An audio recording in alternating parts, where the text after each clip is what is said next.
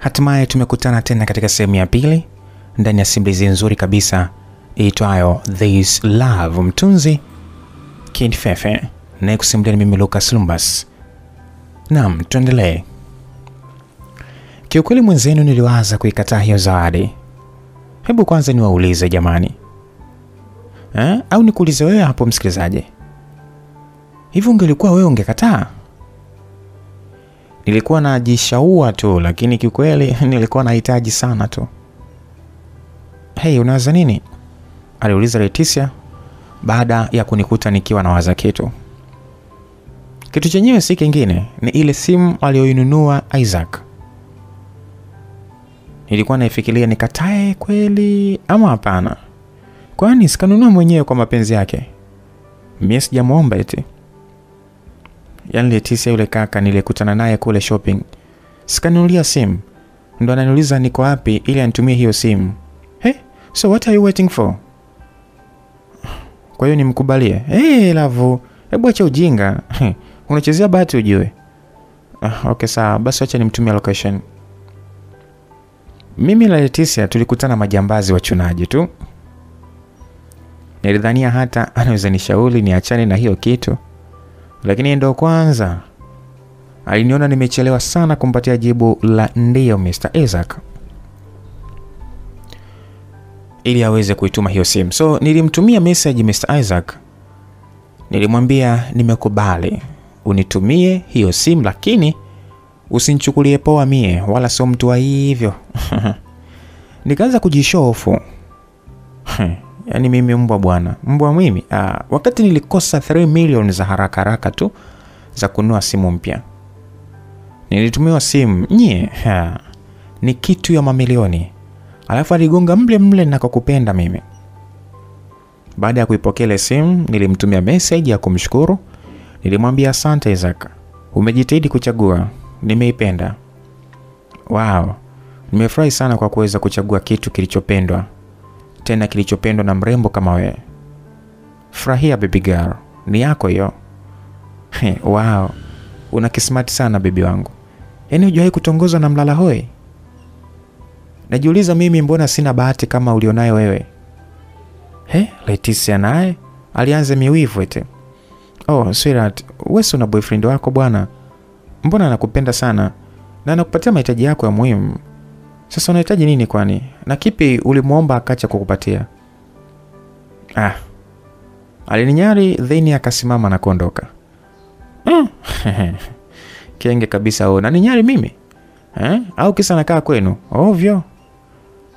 Nilimtukana kimoyo lakini sikutukana kwa nguvu. Kitoto kinajiona kile. Kinatamani kila kitu kiwe chenyewe tu. Yaani ndio kiwe chenyewe kinamiliki. Mwanaume wa maana na anakipenda, lakini kinatamani kila kitu kiwe chenyewe tu. Kinamiliki mwanaume wa maana na anakipenda, lakini sasa kila nikitongozwa mimi kilikuwa kinanionea wivu. Mida jioni saa 10 hivi Brown alinitext. Aliniomba nijiandae mida saa 1 usiku atakuja kunichukua ili tuende sinema. Nilimwambia sawa basi. Mwenzeni jioni ile nilianza kutafuta pauzi zilizotulia ili nitakapoongozana na Brown nisije nikapapalika. Nitafuta nguo nzuri ya kutoka nayo. Eti hadi nikanyoa kabisa, yani zile nywele za sehemu kunako zile. Na mimi ushazijua zile za chini ya kitovu. Nikanyoa bwana. Kama vile naenda kuliwa Ilifika jioni nilimuomba uncle na mkewe ruhusa ya kutoka na rafiki yangu Brown. Walinikubalia jioni mida ya saa 12:45 Mr. Brown alitia timu pale nyumbani kwa ajili ya kuja kunichukua. Nilikuwa niko chumbani na malizia kujipodoa. Kwenye saa 1 kamili hivi nilitoka kule chumbani. Nikatelemka chini huku sitting room alikuwepo Brown. Nilimkuta Brown yuko na Leticia. Wow, umependeza sana. Alinisifia Brown. Nilijisikia raha sana baada ya kusifiwa. Nilitabasamu then nikamwambia thank you. Tuliondoka kule nyumbani tukaenda kula chakula cha usiku. Then tuliondoka kuelekea kule kwenye ukumbi wa sinema. Baada ya kufika kule ukumbini, kila mmoja alichukua kitu cha kumburudisha mdogo mdogo, yani huko akiwa anaendelea kutizama sinema. Mimi nilichukua popcorn, Brown alichukua wine. Tukiwa zetu busy kuangalia sinema bwana, Brown aliniomba simu yangu, nilimpatia. Umebadili simu? Ainiuliza hivyo. Yes, nilibadili. Wow, hongera. Ile hongera ilikuwa sio ile hongera inayotakiwa. Hii ya Brown ilikuwa ni ya, yani ilikuwa inakaa kitu hivi kwa ndani. Sasa mimi sikutaka maongezi marefu. Nilimjibu tu asante. Then nilijikausha nikaendelea kucheki sinema. Kwani simu yako ya mwanzo ilipata tatizo? Aliuliza Brown. Ndiyo, ilidondoka, ikawa imepasuka kioo na kuvujia wino kwa ndani. Okay, kwa nini sasa kuniambia? Tulikubaliana katika urafiki wetu tutakuwa wote kwenye shida na raha. Huyu jamaa vipi huyu? Yaani alikuwa anaongea kama vile yani ana wivu fulani hivi ndani ya moyo wake. Sasa mbona anionee wivu? Wakati hata hajawahi kunitongoza. Alafu habari za simu kazijuaje sasa? Au tayari Leticia kashafanya yake? Nilimwambia nilikuwa nalimudu, that's why sijakushirikisha. Really? Ndiyo kweli. Umelimudu wewe au boyfriend wako? What? Boyfriend? Boyfriend gani? Nilimuuliza Brown. Oh, sorry. Alinijibu hivyo. Alionekana ni kama mtu anayeumia. Sasa unitongoze bwana, Basi mtongoze. Unanitaka? Sasa eti mtu anabaki anaumia tu wakati hata hajawahi kuniambia kitu. Si unitongoze. Love, I need a Brown. Nilimuitikia. Aliniuliza, unapenda mwanamume aina gani? Mweusi, mweupe, mfupi au mrefu? Na awe na muonekano gani? Halo, kaanza kufunguka kwa mbali. Nitamani mwambie nakupenda wewe, lakini si nitakuwa ndo kama nimemtongoza hivyo bwana. Acha nivunge. Nijibu kivingine. Nilimwambia napenda mwanamume anayejiheshimu, mwenye hofu ya Mungu, mwenye kumthamini mwanamke, awe na upendo wa dhati kwangu. Kuhusu muonekano, hilo ni chaguo la mwisho kwangu. Alijua nitasema na wapenda handsome wenye rangi ya mtume ili ajione keki. Nilikuepesha shwa. Oh, vizuri. Ainitikia then ukimya ulitawala. Tulikuwa tunatazamana tu kwa kuibiana sana. Sijui hata kwa nini, sielewe. Usiku mida ya saa 6 tuliondoka kule ukumbini, mvua ilikuwa inanyesha sana siku ile. Brown aliniomba niende nikalale nyumbani kwake ili kuepusha usumbufu wa kwenda kuamsha watu usiku amelala kule nyumbani kwa anko. Nilimkubalia, tulienda hadi nyumbani kwake. Ni msafi, anaishi pazuri. Yaani acheni tu jamani maizangu.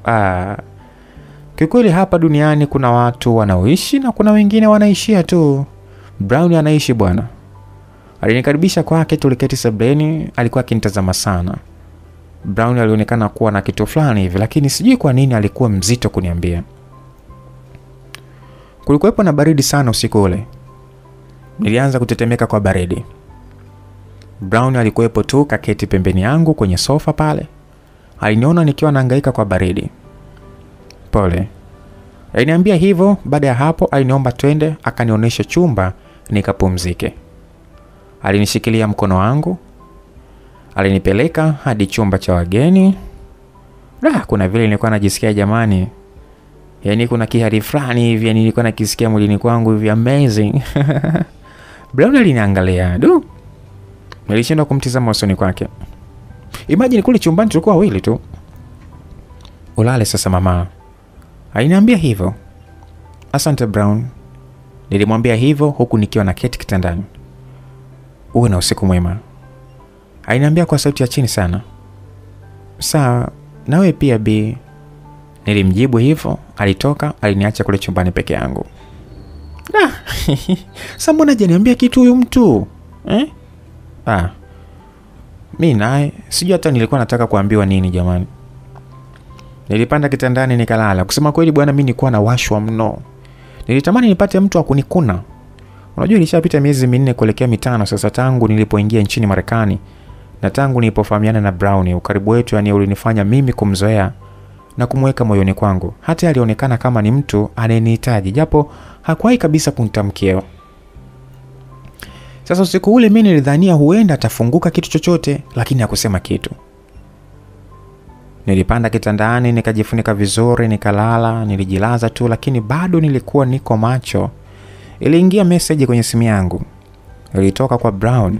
Anauliza, vipi, umeshasinzia eti? Nilimjibu nikamwambia nipo nahangaika kutafuta usingizi. Mwenzio sijui hata kwa nini anajihisi tofauti leo. Brown, unajihisi tofauti kivipi baba? Nahisi kupenda vile. Wow, ni jambo zuri eti. Umependa nini kwani bestie? Nilimuuliza. Nitamani aniambie kuwa kanipenda mimi. Kuna binti nampenda. Yaani kila siku nazidi tu kumpenda, kumwambia ndo inaniwia ngumu sana. Sasa nahisi kama nisipomwambia basi ataenda kudate na mwanamume mwingine. Na nitakuwa nimemkosa eti. Kiukweli sitaki kumkosa, nampenda na moyo wangu wote sana. Ni nani kwani huyo? Niambie mimi rafiki yako nikusaidie kumwambia. Love, hauko serious. Eti siko serious. Unamaanisha nini unaponiambia kwamba mimi siko serious? I'm very very serious. Yaani niko serious tayari kumfesi huyo mwanamke unayempenda. Nikamweke wazi juu ya upendo wako kwake. Wewe nitume mimi tu. Kumbuka my best friend. Vipi kama ukiwa ni wewe? Niliuliza swali. Niliguna tu. Sikujibu kitu. Love. Aliniita. Japo aliniita kwa njia message. Nilimuitikia. Aliniuliza, vipi kama ukiwa ni wewe? Sasa jamani, mimi nimjibuje jamani? Nilimwambia ndo sijawa sasa. Hiyo bahati sio yangu eti. Basi sawa, lale salama love wangu, nakupenda eti. Sasa wewe nakupenda ya kumaanisha au? Nijiuliza tu. Alafu nikamjibu thank you, ulale salama nawe pia. Hivyo tu. Aliniuliza nami nikamwambia ndio bestie. Nakupenda love. Alirudia tena kuniambia kuwa ananipenda. Nilimwambia asante. Nyie, unajua nitamani nipige shangwe na vigeregere. Mimi sikutaka kumwambia kama ninampenda. Bado ilikuwa ni mapema sana bwana. Why thank you? Nakushukuru kwa kunipenda. Ina maana haunipendi? Kwa nini unaniuliza hivyo? Kwa nini unaniuliza hivyo? Anatamani tu kujua. Basi nitakwambia kesho asubuhi. Hapana tafadhali. Nakuomba uniambie muda huo eti. Sitaweza kupata usingizi bila kujua kama unanipenda. Tena vile ninavyokupenda. Nakuomba eti niambie tafadhali. Brown, mimi nitakwambia kesho tukiwa tunaangaliana machoni. It's okay love, but I would like to ask you one thing. Ni sawa, nasubiria kuulizwa. Love, abe? Naomba nikuombe kitu serious. Sawa niombe. Naomba unipe kiss. Samahani lakini nakuomba eti. Unamaanisha kuwa unataka nikutumie kiss kwa njia message? Hiyo haina shida. Nitakutumia.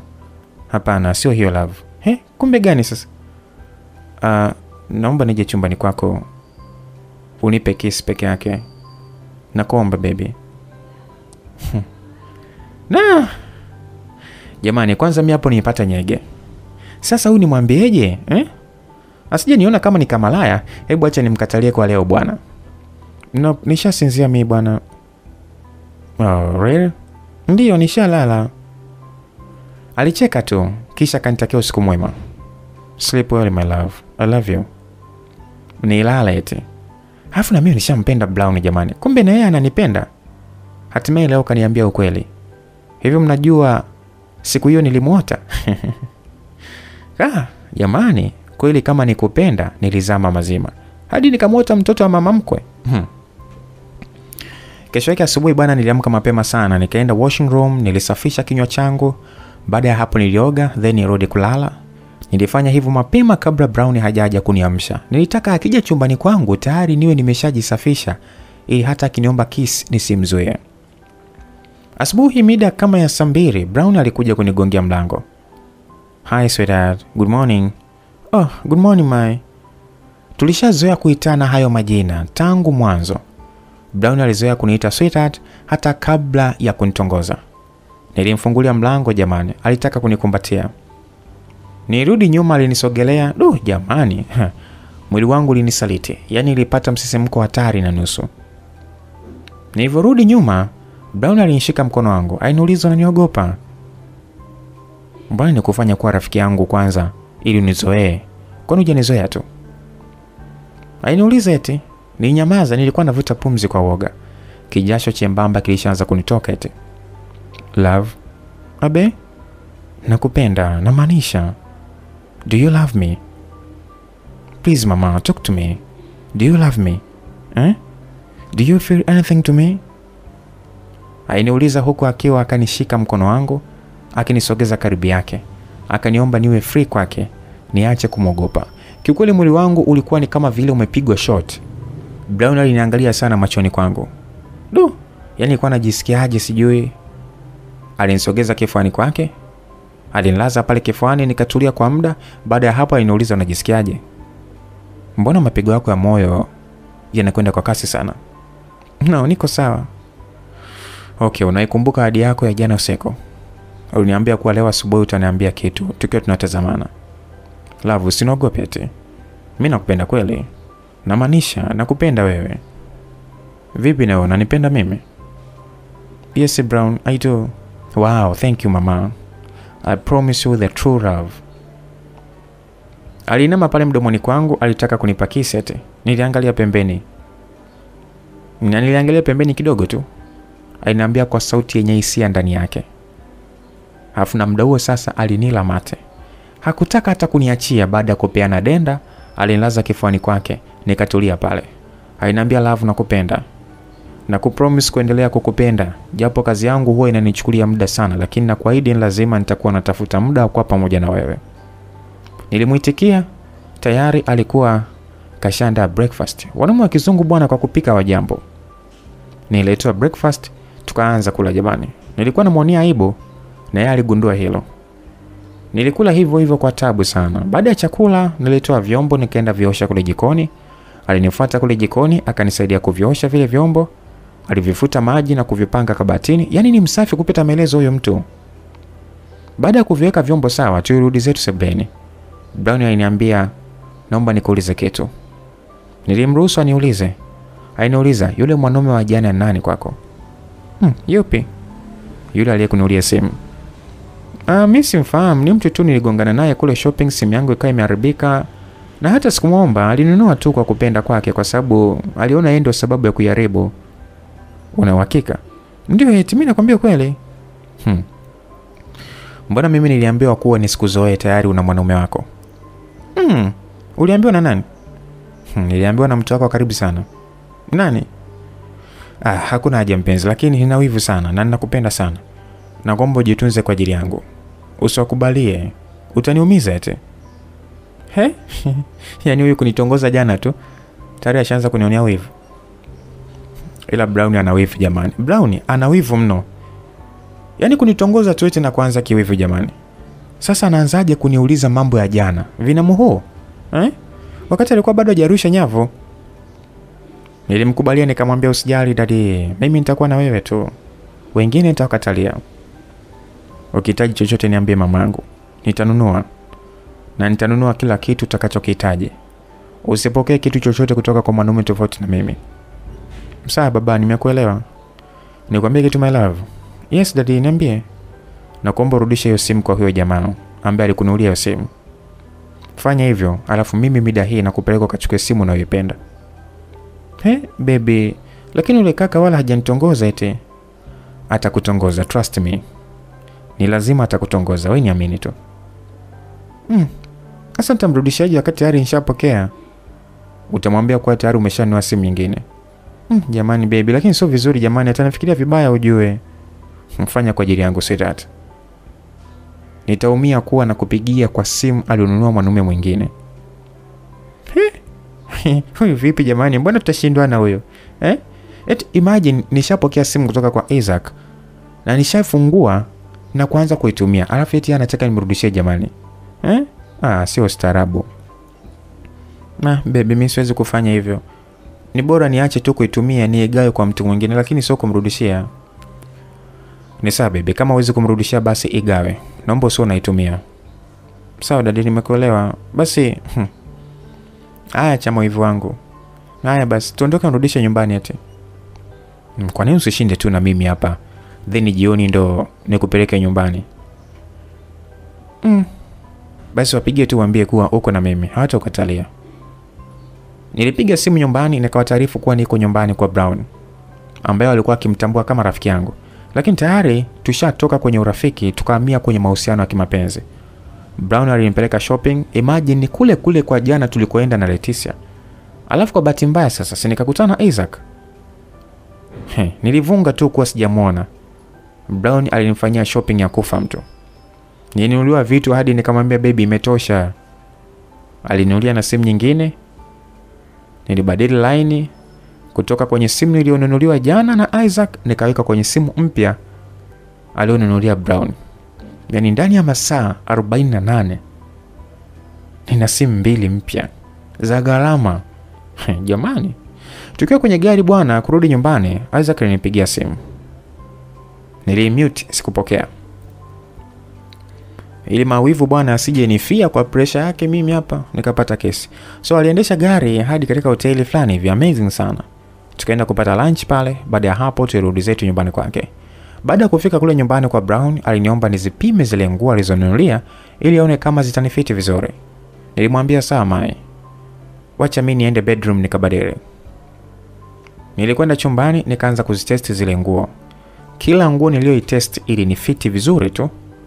Alikuwa ananisifia na kunichukua picha kwenye simu yake. Nilipima nguo zote na viatu. Zikawa zimebakia nguo za ndani tu. Nilimwambia baby tayari nimeshapima zote. Aliniambia bado kuna zingine sijaziona. Nguo ambazo zilikuwa zimebakia ni za hovyo sana. Yaani ni za beach, zile za kuonyesha maungo ya mwili. Aliniambia nizipime. Jamani. Sasa si ataona kitumbua changu kilivyojichola kwenye bikini na kwenye zile chupi jamani. Mwisho ya dinde aanze kuniomba show hapa. Baby, zimebakia nguo za ndani eti. Kwani zenyewe uweze kujipima sweetheart? Yaani mimi natamani tu kukuona vile zitakavyoonekana kwako. Na pia ninataka kuangalia ni ipi rangi nzuri na size nzuri inayokukaa vizuri mwilini kwako. Ili wakati mwingine hata nikikutana na nguo nzuri nikuchukulie size na rangi utakayoipenda. Nyie jamani, hivi huyu mnamuelewa kweli nyie? Sasa na hizi aibu jamani sijui itakuwaje eti. Brown alinyanyuka pale kwenye sofa, akanifuata kule nilikokuwa nimesimama. Baby. Yes baby. Nilivyomuitikia alinishika mkono wangu tukapanda juu chumbani kwangu kule nilikolala jana. Kwa nini unaniogopa? Aliniuliza eti. Yaani hapo sasa mapigo yangu ya moyo yalikuwa yanaenda kasi hatari. No, sikogopi eti. Wow, vizuri. Aliongea huku akiwa ananifungulia zipu ya ile gauni niliyokuwa nimeivaa. No baby, usinitolee. Please darling. Hata nione tu. Kuona tena? Sio nataka kuona nini sasa? Kipochi manyoya au? Kwani hajui kama hivi anavyonigusa mwenzake mawazo yanaenda mbali sana. Alinitolea ile zip jamani. Nyie. Alipitisha vidole vyake mgongoni kwangu. Hapo kila mtu yuko kimya. Hisia tu ndo zilikuwa zinaongea. Alianza kuishusha ile gauni kuanzia mabegani. Baby please don't do this. Aliniangalia kwa macho ya huruma sana. Kisha aliniita baby. Nilimwitikia. Yaani alikuwa kabadilika kuanzia sauti hadi muonekano. Nisije nikaliwa mimi. Sasa mbona kazidiwa tayari? Na hapo kipochi manyoya bado hata hajakitia machoni. Aliniomba kiss. Jamani, niombeeni tu. Mimi mwenyewe nishaanza kuzidiwa. Tulianza kupeana kiss. Brown alianza kunipapasa mgongoni. Kumbuka mgongo ulikuwa wazi tayari. Maana alikuwa ameshafungua zip ya ile nguo niliyokuwa nimeivaa. Alinivuta karibu yake huku bado tukiwa tunaendelea kupeana denda. Jamani, nilipata hamu na vile mwenzenu sasa sina kitambi. Yaani aliponivutia karibu yake, nilienda kugusa pale kwenye mtalimbo wake. Alivyomaliza kunipatia mate, aliniangalia machoni. Mie sikuweza kumwangalia, nilifumba macho. Nakupenda sana love. Aliniambia hivyo. Ile sauti yake ilikuwa imebadilika sana. Alionekana kuzidiwa. Niliyashusha macho yangu pale kwenye suruali yake. Tayari eti jogoo alikuwa ameshawika jamani. Jamaa alijaribu kuiweka mikono yake mfukoni kumzuia jogoo wake asije mchania suruali, lakini haikusaidia kitu. Alipoona nimegundua hali yake, alitoka kule chumbani kwangu, nikabakia peke yangu. Afu mdomo mimi mwenyewe hali ilikuwa tete. Nilivua ile nguo, nikavaa nguo yangu niliyokuwa nayo. Baada ya hapo zile nguo mpya nizirudishia kwenye vifungashio vyake. Then nilitoka kule chumbani kwangu, nikashuka sitting room kule chini. Mimi sikumkuta Brown kule sitting room. Nilienda kutizama jikoni, sikumkuta napo. Ilibidi sasa nirudi katika vyumba vya juu. Nilienda kugonga chumbani kwake, alinitikia. Umelala? Nilimuuliza, aliniomba niingie chumbani. Mimi niliogopa bwana. Nilikuwa naogopa kuingia kule chumbani. Brown alinifuata kunishikilia mkono. Tukaingia chumbani kwake. Mbona uniambia kuwa huniogopi? Alivyoniuliza hivyo nitabasamu tu. Alinikiss kwenye shavu langu.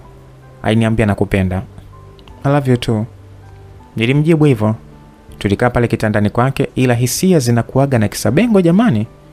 Nilikuwa na washo hatari. Hadi miguu tulianza kuvibrate. Brown alianza kuzichezea nywele zangu. Alikuwa ananitomasa na shingoni kwangu. Nilitulia tu. Nikamwacha endelee kunitomasa kwa sababu nilikuwa nasikia utamu. Brown alienda mbali zaidi. Alianza kunigusa kwenye chuchu zangu. Kwani nilivumilia sasa? Nijikuta nimetoa miguno. Baada ya kutoa miguno ni kama vile sasa mimi ndio niliyeenda kumuongezea kasi ya hisia zake. Alianza kuninyonya kwenye chuchu zangu bila kunitolea nguo. Nilikuwa nasikia utamu jamani. Sijui alikuwa anaogopa kuniomba. Na mimi wala nisingemnyima, ningempa tu ajilie. Alisha kunipapasa tu. Kuna muda aliniomba nikae mapajani kwake. Nilimkalia eti. Mimi mwenyewe nilikuwa na nyege hatari. Nilisubiria tu aniombe nimpe, anichombeze. Ilikuwa na hamu sana. Nilikaa pale mapajani kwa Brown. Nilianza kumchokoza. Nilikuwa najisugua pale kwenye dudu yake. Maskini mtoto wa watu alipata tabu siku ile. Hadi nimonea huruma. Kwa nini haniambii nimpe? Naogopa kuiomba mimi. Nijisemea tu hivyo kimoyomoyo. Yaani nilikuwa na hamu hadi kei ikawa kama ya moto. Mtarimbo wa Brown ulikuwa umesimama barabara. Ulionekana imara kweli kweli. Japo sikutia machoni, niliishia tu kusikilizia tu kule ndani ya suruali. Tuliendelea kupapa sana. Mimi nahisi yule mwanaume bwana alichafua nguo siku ile. Hivi mnajua niliichezea pale mapajani kwake hadi nguo yake ikalowana. Sasa alininyanyua haraka mapajani kwake. Kisha yeye alielekea zake bathroom. Alikwenda kukoga. Mie sasa nilitoka kule chumbani kwake, nirudi kule chumba cha wageni, nikaanza kuweka vitu vyangu sawa. Jioni ilikuwa imeshafika tayari. Nilihitaji kuondoka kuelekea nyumbani. Nilishusha mizigo yangu chini kule, nikaketi kumsubiria aje anirudishe nyumbani. Kwani huwezi kulala hapa leo jamani? Nitakuaisha kesho asubuhi nikurudishe nyumbani. Tafadhali. Hapana baby, kesho ni siku ya kazi, natakiwa kurudi nyumbani nikaandae nguo za kuvaa kesho kazini. Huyu mtu alihitaji nilale eti. Sijui alitaka kunifanya usiku. Mimi sikutaka bwana. Nilimwambia tu nipeleke nyumbani.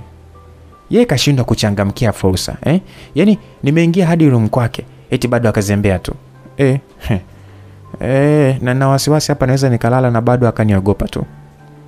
Tuliondoka kurudi nyumbani. Anapenda mate yangu yule. Yaani yule mshenzi kila sekunde akiona tu anataka mate. Tulifika nyumbani kule kwa anko bwana. Kabla sijatelemka kwenye gari nilimpa kisi ya mdomoni. Nakupenda. Nilimwambia hivyo. I love you more baby. Alinijibu naye hivyo. Nilitelemka kwenye gari nikaanza kutoa vitu vyangu. Alikuja nisaidia. Tuliingia wote ndani, akaenda kuwasalimia kina anko. Nilipanda juu chumbani kwangu, nikamwacha pale chini. alikuwa anasalimia. Mimi nikaenda panga zawadi zangu alizokuwa amenunulia. Baada ya kupanga vitu vyangu bwana, niliandaa na nguo ya kuvaa kazini kesho. Baada ya hapo niliingia bafuni kuoga. Nilipotoka bafuni nilimkuta Leticia kule chumbani kwangu. Tulipiana hai. Baada ya hapo aliniambia kuna mwanaume wako alikuja hapa nyumbani kukutafuta. Mwanaume wangu? Yupi huyo? Si yule aliyekununulia simu jana. Amekuja hapa. Wewe nani kamuonyesha? Naona unajitoa fahamu Si wewe ndio ulimtumia anwani jana kipindi anakutumia simu? Nonsense. Sasa mbona kaja bila hata kunitaarifu? Na nani kamruhusu kuja hapa? Kwani akasemaje kwanza? Nilikuulizia tu wewe nikamwambia huko kwa boyfriend wako. Jamani la Leticia, jamani kiukweli tabia zako mimi sizipendi jamani. Sasa usemaji uliojipatia bwana mimi sijapenda. Sasa ruhusa ya kuongea vitu bila kuniuliza unatoa wapi jamani? Kwani ulimwambiaje Brown? Nilianza kumhoji yule broiler maana alishaanza kuvuka mipaka. Yaani kageuka kuwa msemaji wa maisha yangu. Lisinichi la kufa mtu. Just imagine, alimwambia Brown kuwa Isaac ni boyfriend wangu. Ndio maana alinunulia simu. Na hii kamwambia Isaac kuwa mimi nimeenda kwa boyfriend wangu. Sasa kama alijua Brown ni boyfriend wangu, zile taarifa za kuhusu simu alimpa kwa lengo lipi sasa? Bwana mimi sizipendi tabia zako. Na usiendelee kuwa msemaji wa mambo yangu. Huo ni usinichi bwana, mimi sipendezwi na tabia zako kabisa. Nilikuwa mkali kidogo kwake, ni kwa sababu alikuwa kafikia stage ya kunikera. Hakunijibu kitu. Alinyanyuka akaondoka kule chumbani kwangu. Jamani, kinajisikia sana kile kisichana. Basi tu nilibadili nguo, then nilichukua simu yangu ili nimtafute Isaac. Nikuta Brown kanitumia message. Alikuwa anataka kuondoka. Nilishuka kule setting kwa ajili ya kumtoa. Nilimsindikiza hadi pale kwenye gari yake. Tuliagana, aliondoka zake, mimi nikarudi ndani kule kwa uncle. Kazi ni kujiremba na kula. Hizo kazi zingine wanafanya maids. Baada ya kumtoa Brown nirudi chumbani kwangu. Nilimtafuta Isaac. Nilimpigia simu, alipokea, tulisalimiana, alinijulia hali, then akaniomba tuonane. Saizi. Isaac, siwezi kutoka, ushakuwa ni usiku sana eti. Nakuomba hata jirani tu na hapo kwenu tu, mimi nitakuja kuona. Nakuomba usinikatalie mama.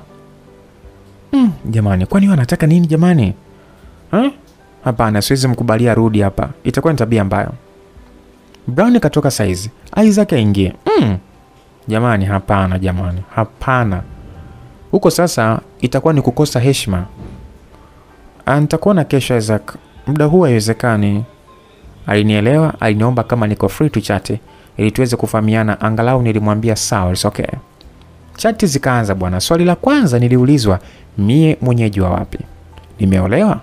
Nina mtu? Najishughulisha na nini? Napenda mwanaume aina gani? Natamani kuolewa nikiwa na umri gani? Yote hayo yalikuwa ni maswali kutoka kwa Isaac. Nilimjibu yote na hapo sasa kwenye mahusiano nilimwambia nina mtu. Aliumiaje sasa? Ailalamika hatari. Na mimi ndo kwanza kimoyo kilikuwa kimenata pale kwa msela wangu Brown. Sioni sisiki. Kwa penzi lake sioni. Isaac aliniomba ni rafiki yake. Urafiki tu, it's okay baba, tutakuwa marafiki. Sasa mida ya dina bwana iliwadia kule kwa uncle, ni mambo ya timetable. Mida ya chakula cha usiku ni saa 3 kamili usiku. Ikifika hiyo mida watu wote huwa tunakutana kwenye dining table. Niliweka simu pembeni, nikashuka chini dining kule. Nilifika kule dining table, nikamkuta uncle na mke wake, huwa wana watoto wawili tu. Wa kike mkubwa ambaye ni Leticia na mdogo wake wa kiume ambaye anakaa chuoni. Leticia hakuwepo pale mezani. Mwenzie yuko wapi? Aliniuliza uncle. Atakuwa chumbani kwake. Njoo kae tu nikamuite. Mama mtu huyo aliniambia hivyo. Nilienda kukaa, yeye akaenda kumuita binti yake. Hakurudi naye, airudi akapakua chakula akampelekea chumbani.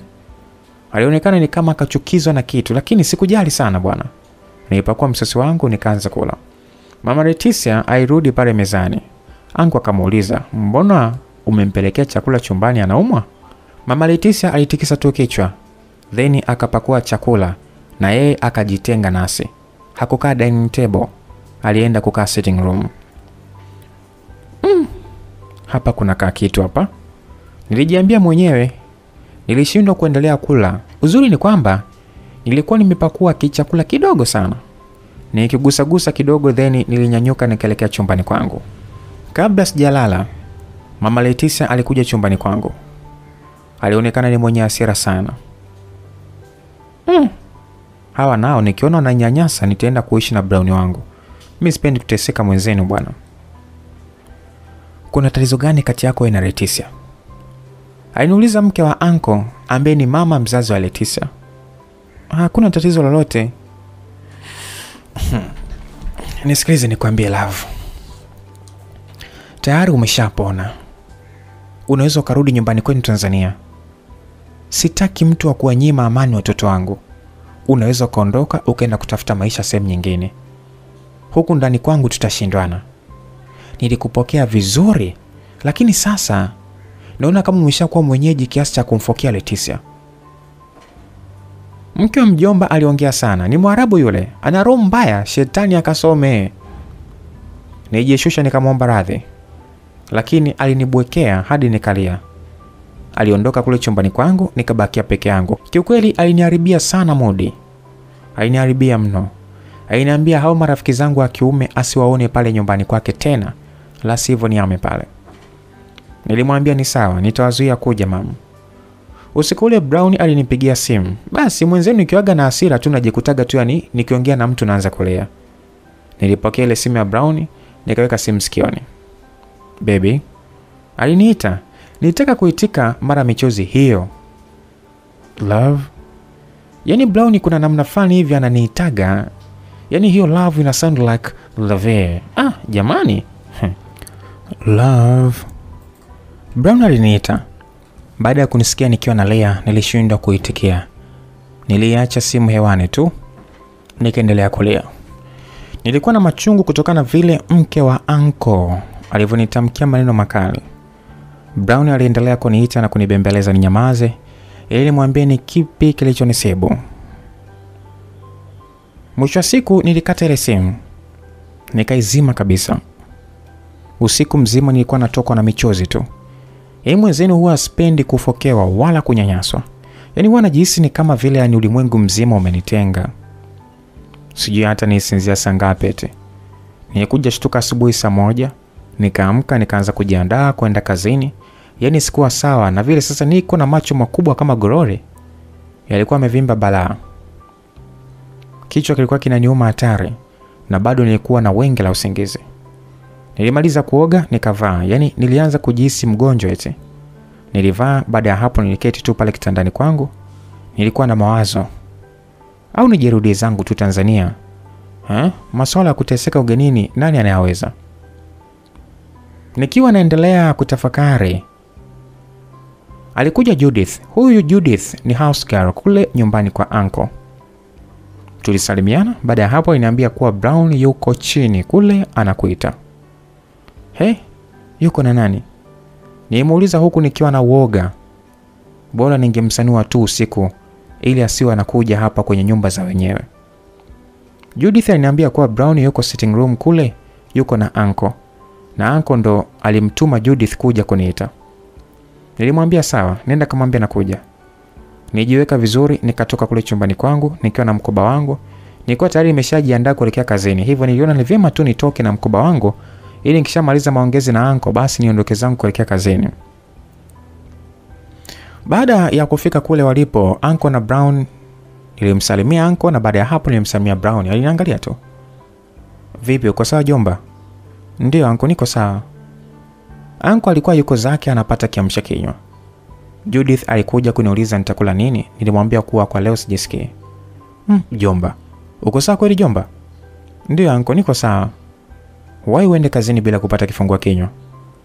Nimeanza diet uncle. Nilimdanganya tu hivyo. Brown alizidi kunitazama kwa macho pole sana. Nilimuita Judith nikamuomba amletee Brown chochote kitu. Judith aliniambia kuwa tayari walikuisha mletea chai, akakataa. Aliomba maji tu. Uncle, naomba nimsindikize rafiki yangu kazini. Du, ni Brown ndo aliomba ruhusa kwa anko ili aweze kunisindikiza kazini eti. Lianko langu bwana ni lizungu la matendo bwana. Liitabasamu tu kisha likamwambia Brown, nyie nendeni tu bwana, kweni free kabisa. Jomba, usiogope, kuwa huru na marafiki zako. Nilicheka tu kisha nikamwaga anko. Baada ya hapo mimi na Brown tuliondoka. Love, una shida gani mpenzi? Aliniuliza kabla hata hatujapanda kwenye gari. Nilitulia tu, aliniomba nipande kwenye gari. Unajua nilimhurumia sana eti. Sasa sitachelewa kazini huyu jamani. Nibaki najiuliza tu. Nilipanda kwenye gari, akanikumbatia, alinichumchum pale basi. Nikataka kuanza kulia tena. Alinyonya mdomoni kwangu. Alinyonya hadi nikahisi kukojoa. Yaani na hasira zote ziliniisha. Nikaanza kuhisi hamu tu. Baby, aliniita eti. Yes baby. Tunaweza kuongea saizi? Hapana baby, labda wakati mwingine. Una tatizo gani lakini? Sidhani kama nitaweza kufanya kazi vizuri bila kujua kile kinachokutatiza. Niambie tu hata kidogo mamangu, nijue namna kutatua. Utachelewa kazini baby. Niko tayari kuchelewa kazini.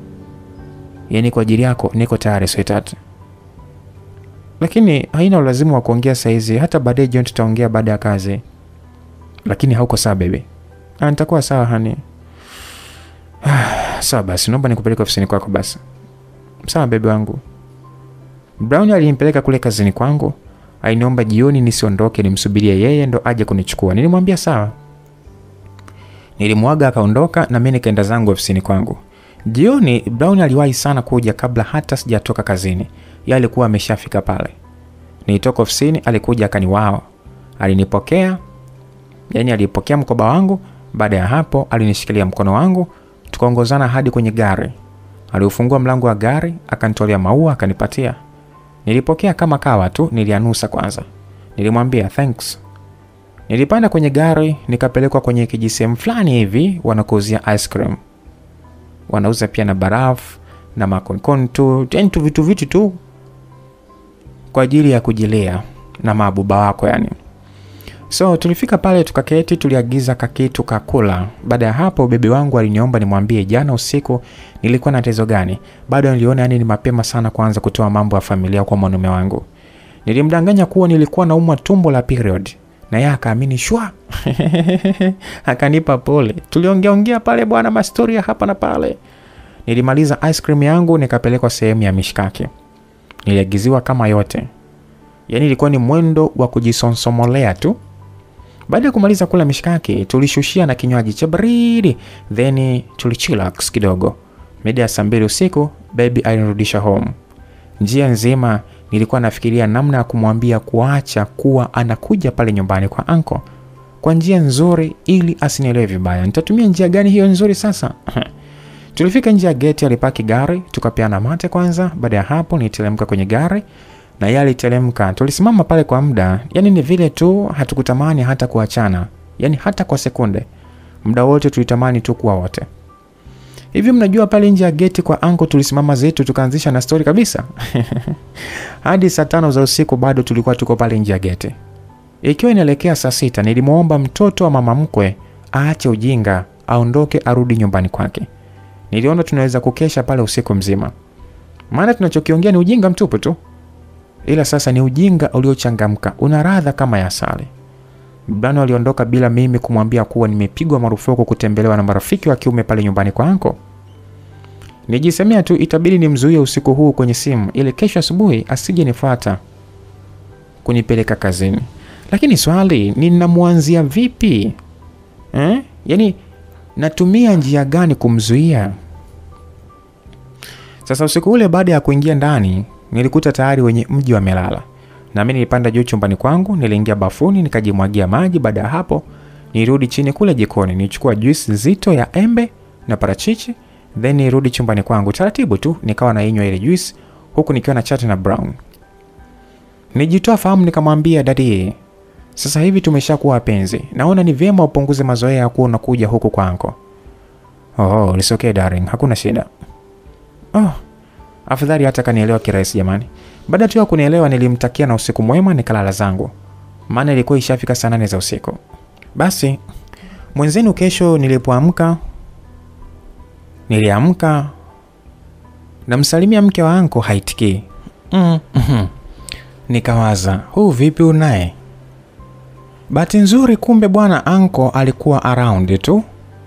Akakiona kile kitendo. Aliniita akaniuliza, huku ndani unaishi kwa uhuru kweli? Nilimwambia ndio anko, niko sawa anko. Anko aliniambia jiandae uende kazini, tumia gari yangu, si unaweza kudrive? Ndio anko naweza. Okay, tumia gari yangu, then jioni nitakuelekeza sehemu ya kunipata na maongezi na wewe. Nilimuitikia anko, then nilienda kujiandaa kwa ajili ya kutoka kuelekea kazini. Baada ya kujiandaa nitoka nikamkuta anko yuko nje kule ananisubiria. Alinikabidhi funguo za gari, alichomoa na pesa za kutosha, akanipatia niwatumie nyumbani matumizi ya mtoto pamoja na ya mam. Nilimshukuru anko. Baada ya hapo nilidrive kuelekea kazini. Baada ya kufika kazini si ndo nikaichukua simu yangu bwana kuitazama na kutana message ya mke wa anko. Ainiambia eti naona saizi tumeanza kushare mume. Au kakosea namba nini? Hivi kweli anaweza kadhamiria kunitumia mimi message kama hii? Ina maana mimi ni share naye mwanaume gani sasa? Huyu anko, Nilisikitika, then nikampotezea tu, sikujibu kitu. Niliingia ofisini nikaanza kuhangaika na majukumu ya kikazi. Baada ya kama lisali moja hivi niliitwa na yule dada wa reception. Alinipigia simu akaniambia kuna mgeni wangu pale mapokezi. Kwa mawazo yangu sasa mimi nilijua huenda ni Brown. Nilitoka haraka kuelekea kule mapokezi. Nilishangaa kumuona mke wa anko akiwa kule mapokezi. Alijidai kuniongelesha vizuri pale mbele ya wafanyakazi wenzangu, lakini tulivyosogea pembeni alinikata jicho baya kishenzi yani. Kwani ana shida gani jamani na mimi? Naomba nipatie funguo za gari. Aliniambia mamdogo huko akiwa ananinyali vibaya mno. Huyu si ana gari lake jamani. Kwa hiyo mimi kupewa gari na anko ndo kilichomuuma hadi akanitumia ile message. Sikutaka kumpatia ufunguo bila kumuuliza anko. Nilimwambia subiri nimpigie anko. Alinikata kibao. Machozi yalinitoka kama mvua ya masika. Huwa nina michozi ya karibu sana. Sasa na vile nina mimacho mikubwa, basi machozi huwa yanamwagika bila break. Just imagine anko kapanda taksi kwenda kazini ili mimi nitumie gari yake, alafu mke wake tu from nowhere anakuja kuniforce eti nimpatie funguo. Tena alivyonipiga ndo kama amenichokonoa kabisa. Nilimkata jicho baya. Baada ya hapo nilimtema. Then niliondoka nikamwacha amesimama pale. Nilijiambia akirudia kunipiga tutapigana.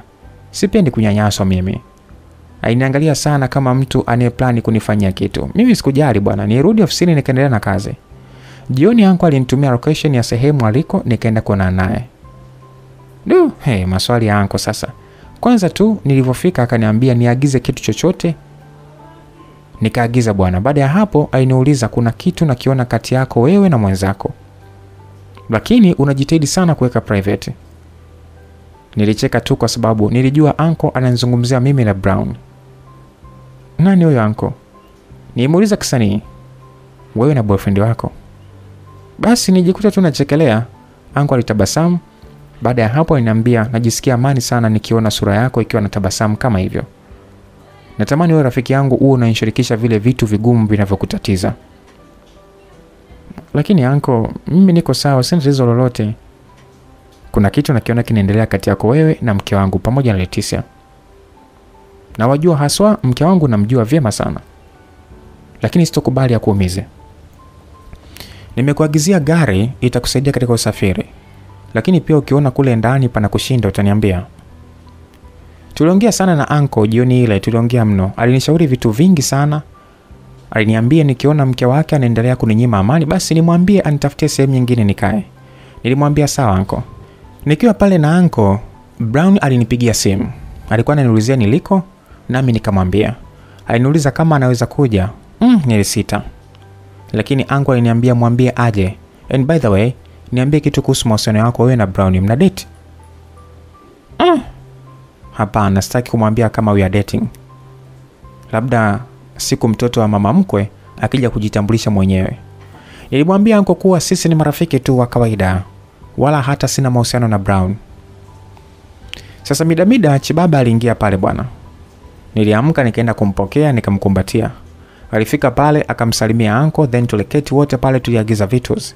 Tukaanza kubambika bwana. Mida usiku tuliagana na Brown, then mimi nirudi nyumbani na anko. Sema fujo la msimu. Mke wa anko alifanya fujo siku ile jamani. Akawa anamwambia anko kuwa mimi ni hawala yake. Picha linaanza kwanza vitu vyangu ni vikuta nje. Mke wa anko alifanya varangati pale. Alifanya varangati mbaya mbovu. Anko alichukia sana. Akampiga mke wake. Hakupenda vile mke wake alivyosema kuwa eti mimi ni hawala wa anko. Waligombana mno siku ile. Nilitamani kupani rudi kwetu Tanzania. Sikutaka kuendelea kuwa kero kwenye miji ya watu. Nilia mno. Anko alivyomaliza kupigana alikuja akaniambia niingie ndani, nilikataa. Aliwaamuru wafanyakazi pale warudishe vitu vyangu ndani, lakini mke wa anko alisema kama mimi nikibaki basi ataondoka. Anko aliwaza sana. Aliniuliza, Brown si ni rafiki yako? Nilimwambia ndio. Unamwamini? Ndio anko, namwamini. Naomba mpigie aje akuchukue, ukakae pale kwake hata kwa siku ngapi hivi ili nikakutafutie nyumba kwa muda huo. Ukisikia kumeomana ndio hii. Yaani chakula inaenda kwa mlaji kilaini. Anko alimpigia simu Brown bwana. Akamwomba aje. Baada ya saa Brown alifika pale. Ilikuwa ni saa 4 za usiku. Walitoka chemba na anko wakaongea zao huko. Baada ya hapo Brown alipakia vitu vyangu kwa gari pamoja na mimi tukaondoka kuelekea nyumbani kwake. Brown alinipeleka hadi nyumbani kwake bwana. Alinikaribisha. Mizigo yangu akapeleka chumbani kwangu. Baadaye akaniambia usiogope, be free. Aliniambia huko akiwa ananichumchum. Nilimwambia sawa. Vipi tunaweza kuongea? Aliniomba tuongee, nilimwambia ndio, ni sawa. Alinishikilia mkono hadi sitting room kule. Sasa tulipofika kule akaweka muziki wa taratibu sana. Na baada ya hapo aliweka movie ya mahaba. Sio X jamani. Movie ya mahaba. Baada ya hapo sasa maongezi yalianza. Cha kwanza aliniambia kuwa ananipenda sana. Nikamwambia na mimi nakupenda. Brown alinipa pole kwa yote aliyotokea kule kwa anko. Nilimwambia ni sawa, nishapoa. Alikuwa ananitazama kwa macho fulani hivi. Nilimwonea aibu sana yule mwanaume. Nilipata msisimko fulani hivi pale alipoigusa mikono yangu na kuanza kuipapasa taratibu huku akiwa ananitazama machoni. Nilitulia nikamwacha endelee tu kunipapasa. Nakupenda sana love. Aliniambia hivyo kwa sauti ya chini. Nakupenda pia baby. Nilimjibu kwa sauti iliyojaa hamu ndani yake.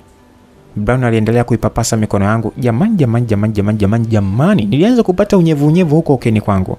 Nilitamani nimzuie asiendelee kunipapasa, lakini nilishindwa, ila kiukweli alikuwa ananitia majaribuni sana. Ilifikia hatua sasa nikawa najisikia ile hamu ya kumpapasa katika kifua chake. Niliogopa. Katika kujikanyaga bwana miguuni, saa ngapi vidole vyangu havijaenda kugusa vidole vya Brown. I say. Kila mmoja alimtizama mwenzake. Taratibu alijisogeza mdomoni kwangu. Jamani, alininyonya hadi nikalowanisha chupi. Nilegea kila kiungo. Nilitamani anipige show pambe usiku ule. Tena pale sitting room. Nilikuwa nishaharibika kabisa kwa hamu. Nilitamani kuchomekewa tu tango. Brown aliendelea kunipapasa katika sehemu mbalimbali za mwili wangu na mimi nilianza kumchezea pale kifuani kwake. Jamani, jogoo aliwika hatari. Jogoo alisimama wima hadi jamaa kazibapo na mto. Sijui kwa nini kila akidindisha huwa ananionea aibu. Sikupenda bwana kile kitendo cha kumziba jogoo na mto. Kilinikwaza mimi. Mimi nitamani tu ilivyosimama vile, niichomoe, niitie mdomoni, nianze kuilamba kama koni, kisha niikalie na kuanza kujipimia. Lakini mwenzangu sasa, waya ifiche. Kwa nini aifiche na ule mto? Nilinuna. Nijisogeza kutoka pale karibu yake. Alinisogelea na mimi nikaendelea kusogea. Nilinyanyuka na kutaka kukimbia lakini alinidaba mkono. Akanivuta nikawa nimemkalia mapajani kwake. Niliurusha ule mto pembeni huko mbali. Nikajidunga pale kwenye mtango wa mzee baba. Nilianza kujisugua pale makusudi tu. Mwanaume alitulia akawa tu ananibinya tu kiunoni na kwenye nyonyo zangu. Jamani, kwani wewe ajiongeze jamani? Nilijiuliza tu kichwani. Nilishindwa kuendelea kuvunga. Kikweli nilibanwa sana tu. Nilimwambia baby naumia. Ainiuliza wapi mke wangu?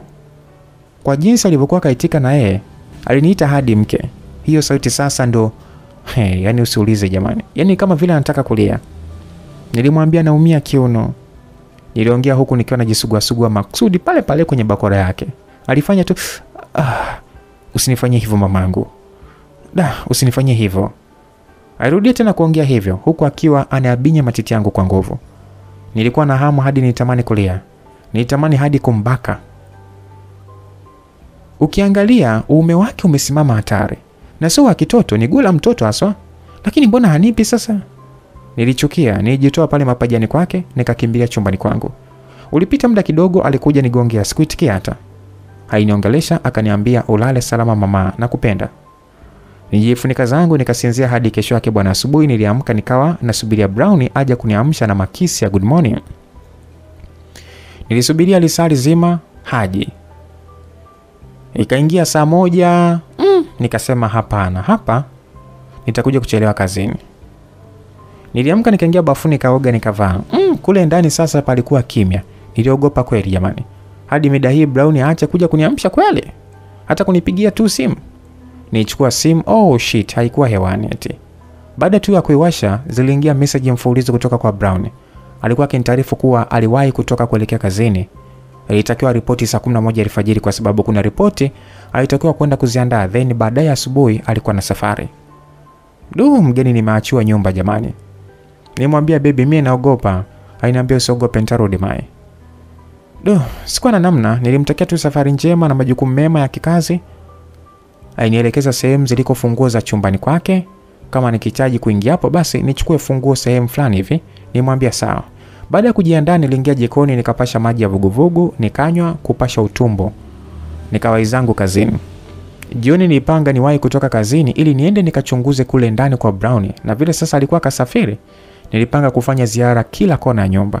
Siku nzima alikuwa akinijulia hali, anandekeza nyie, jamani kupendwa raha sana.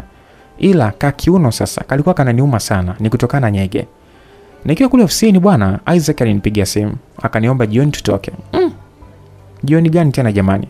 Huyu mbona anataka kunivurugia ratiba mie? Wakati mimi nishajipangia jioni naenda kufanya ziara kule ndani kwa bebi wangu.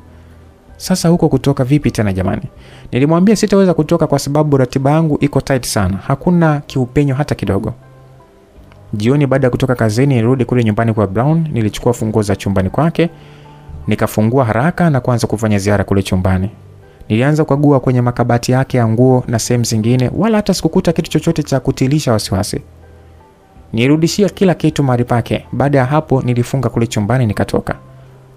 Isaac hakuacha kuniomba nikubali kwenda kuonana naye. Nijiuliza huyu jamaa kwani anataka nini? Hebu acha niende tu nikamsikilize. Asije akanibakuruli hapa. Lakini naogopa bwana. Nilimtumia message Isaac nikamwambia nimekubali kutoka naye kwa ajili ya mazungumzo ya kufahamiana tu. Alifurahi sana sana. Aliomba kuja kunichukua. Nilimwambia nishahama kule nyumbani, saizi niko mtaa tofauti. Basi mida saa 1 jioni hivi nilitumia location, nikaitisha usafiri hadi sehemu alipokuepo Isaac. Alimpokea vizuri tu. Nilimkuta yuko anapata kinywaji pale. Mimi niliagiza maji tu, nisije kunywa kinywaji kikali nikalewa, alafu mkaka wa watu tabia zake mimi sizijui. Nililetea maji yangu, then mazungumzo yaliendelea. Tulifahamiana pale vizuri tu. Sasa shida ya Isaac ilikuwa ni moja tu. Yeye alitaka mimi nimsaidie kuiweka ndoa yake kwenye mstari. Isaac ana mke na watoto wawili. Ndoa yao ni ya miaka 2 tu, ila wana miaka 8 kwenye mahusiano yao. Kwenye mahusiano yao ya kimapenzi walikuwa wanaishi kwa upendo sana na kusikilizana, lakini tangu wafunge ndoa wawili hao wamekuwa hawana maelewano mazuri. Mke wake ameondoka nyumbani, ni mwezi wa 6 sasa. Kuna muda inaniwia ngumu sana kuyavumilia haya ninayopitia kutoka kwa mke wangu. Huwa inafikia hatua nafikiria kwa mwanamke mwingine. Siku niliyokuona pale shopping, nilihisi kabisa nimepata mke, lakini kumbe tayari ulishawahiwa.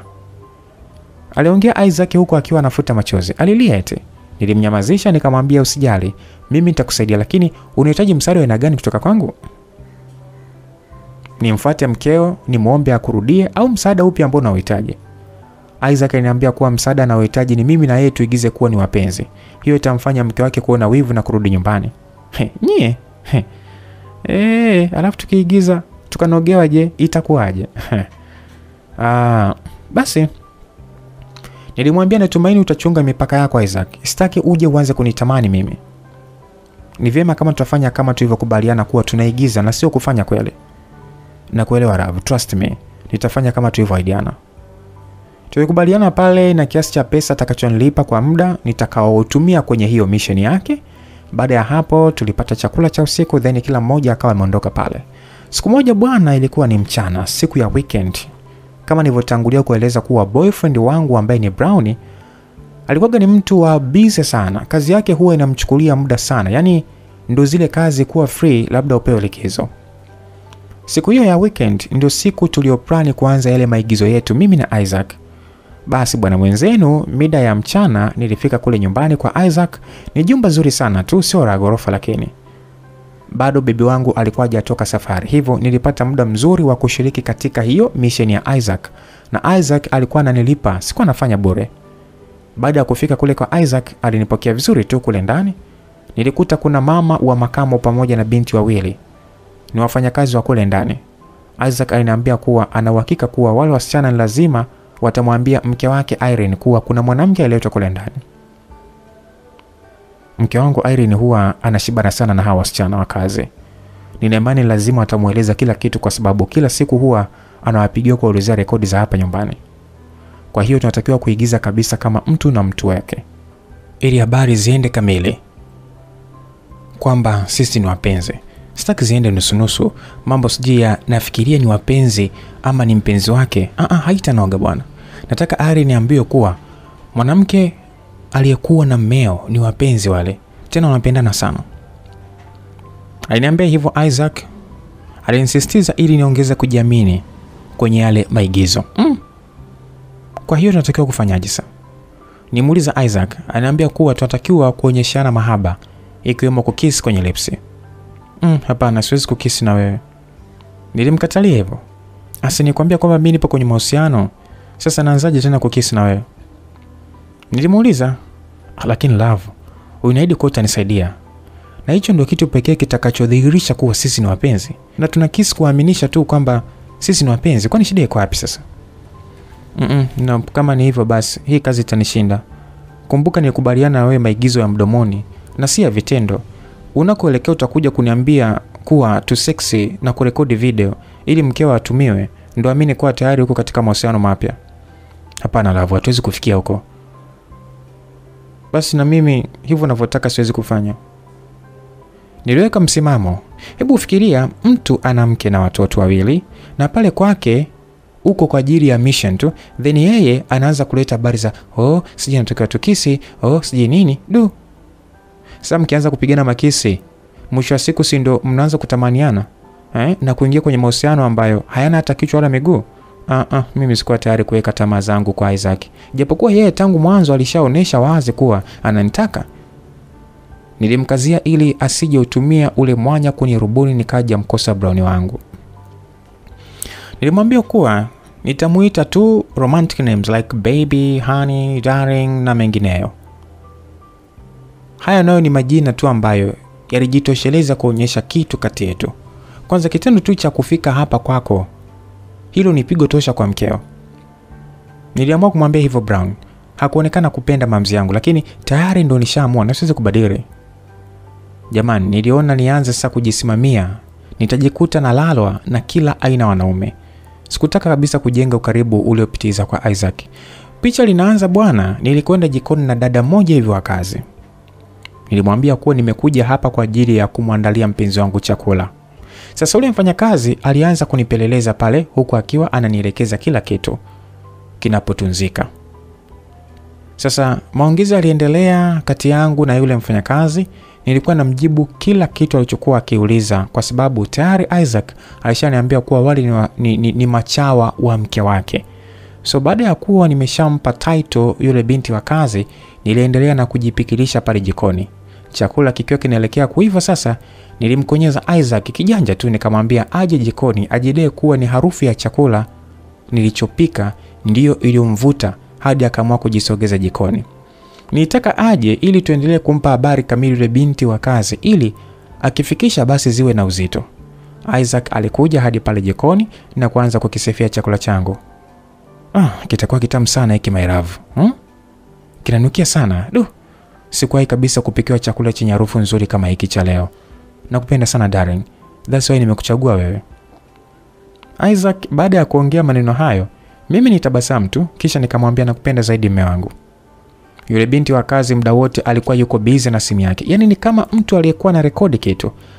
hatukumzingatia sana kwa sababu tulichokitaka ni yeye atusaidie kurahisisha kazi yetu. Sikujali kabisa kama hicho ninachokifanya kitaniathiri vipi endapo kama ikitokea kikaja mfikia boyfriend wangu. Chakula kilipoiva nilipakua na kumtengea Isaac kwa heshima tu kama vile ni mtu wangu.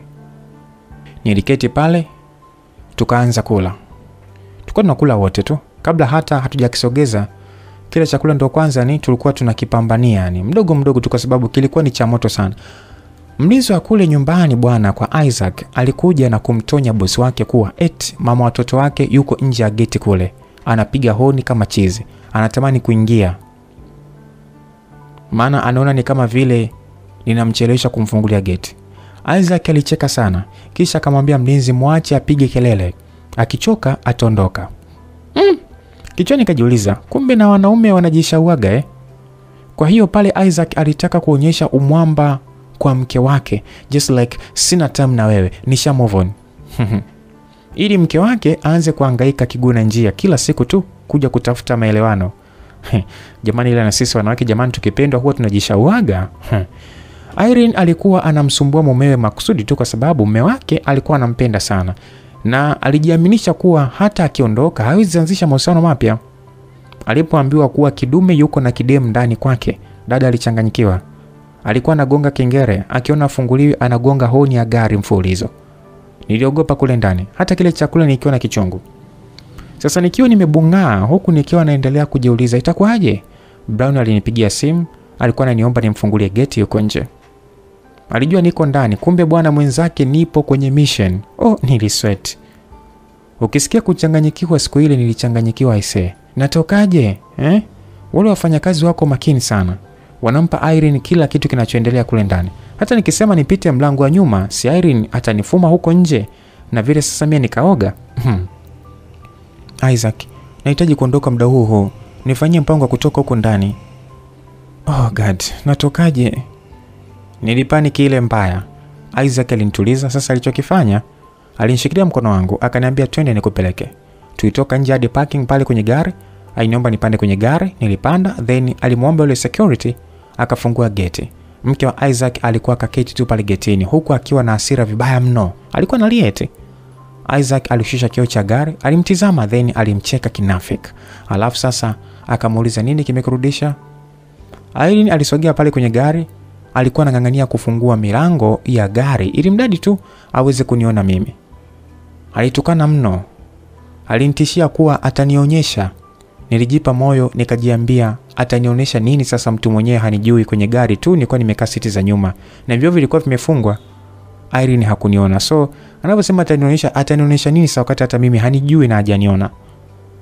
Yeye alikuwa anatukana tu bila kuniona sura. Huu ni upuuzi huu. Yaani matusi mengine na kujitakia tu. Nilijiambia mwenyewe.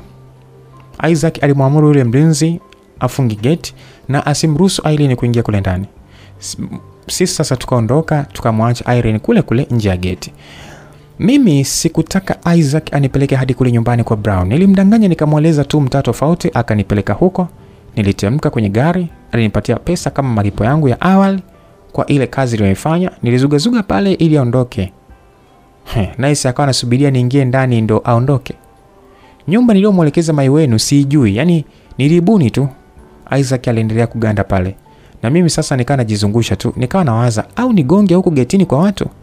Sijui itakuwaje. Nilipata wazo, niliweka simu sikioni nikaanza jiongelesha bila kupigiwa simu. Nilikuwa naongea na hewa tu, huku naigiza ni kama vile naongea na mtu wa maana. Nilianza kujidai ni kama vile maongezi yamenikolea. Nikaanza mpungia Isaac mkono. Ilikuwa ni ishara kumtaka aondoke. Nimwambia kwa ishara kuwa nimepigiwa na besti yangu hadi nimalize kuongea naye ndo nitaingia ndani. Lo. Aliondoka bwana. Nilitoa simu sikioni kisha nikasonya. Nilikuwa ninanipotezea tu muda hapo. Chawivu wangu alikuwa akashanitumia message za malalamiko kama zote. Mara kama unahisi na kubana, unaweza kaa tu free, na mambo yako tu kaendelea. Mimi mwanamke wa mambo mengi hatuwezani, napenda mwanamke aliyetulia, atakayeweza kuwa wife material, na kuona kabisa love hatutawezana, una mambo mengi sana. Yani jamani message kibao za malalamiko kutoka kwa Brown. Au ndo kaniacha nini? Nijisikia na homa ya ghafla eti.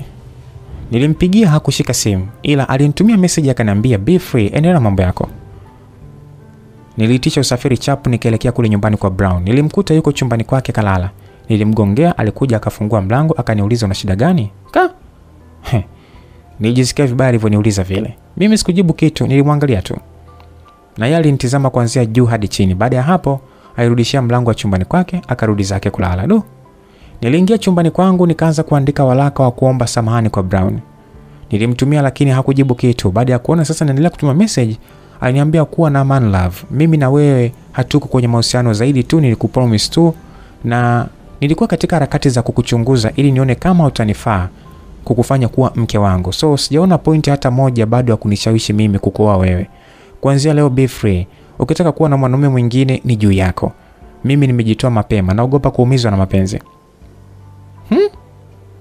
Jamani, amekuwa hayo. Nililia. Nilimbembeleza vile niwezavyo. Lakini wala hakuwa na shida na mimi. Aliniambia tu tunaweza kuwa marafiki kama zamani. Nilitulia tu. Niliwaza saa kama ndo hivi, si ni bora tu niame huko kwa Brown sasa. Nilimtafuta anko nikamwambia nitafutie sehemu ya kukaa. Aliniuliza vipi, umeshindana na rafiki yako jomba? Lakini nipo na fixi. Nadhania kufikia kesho hivi sehemu yako ya kukaa na gari lako vitakuwa tayari.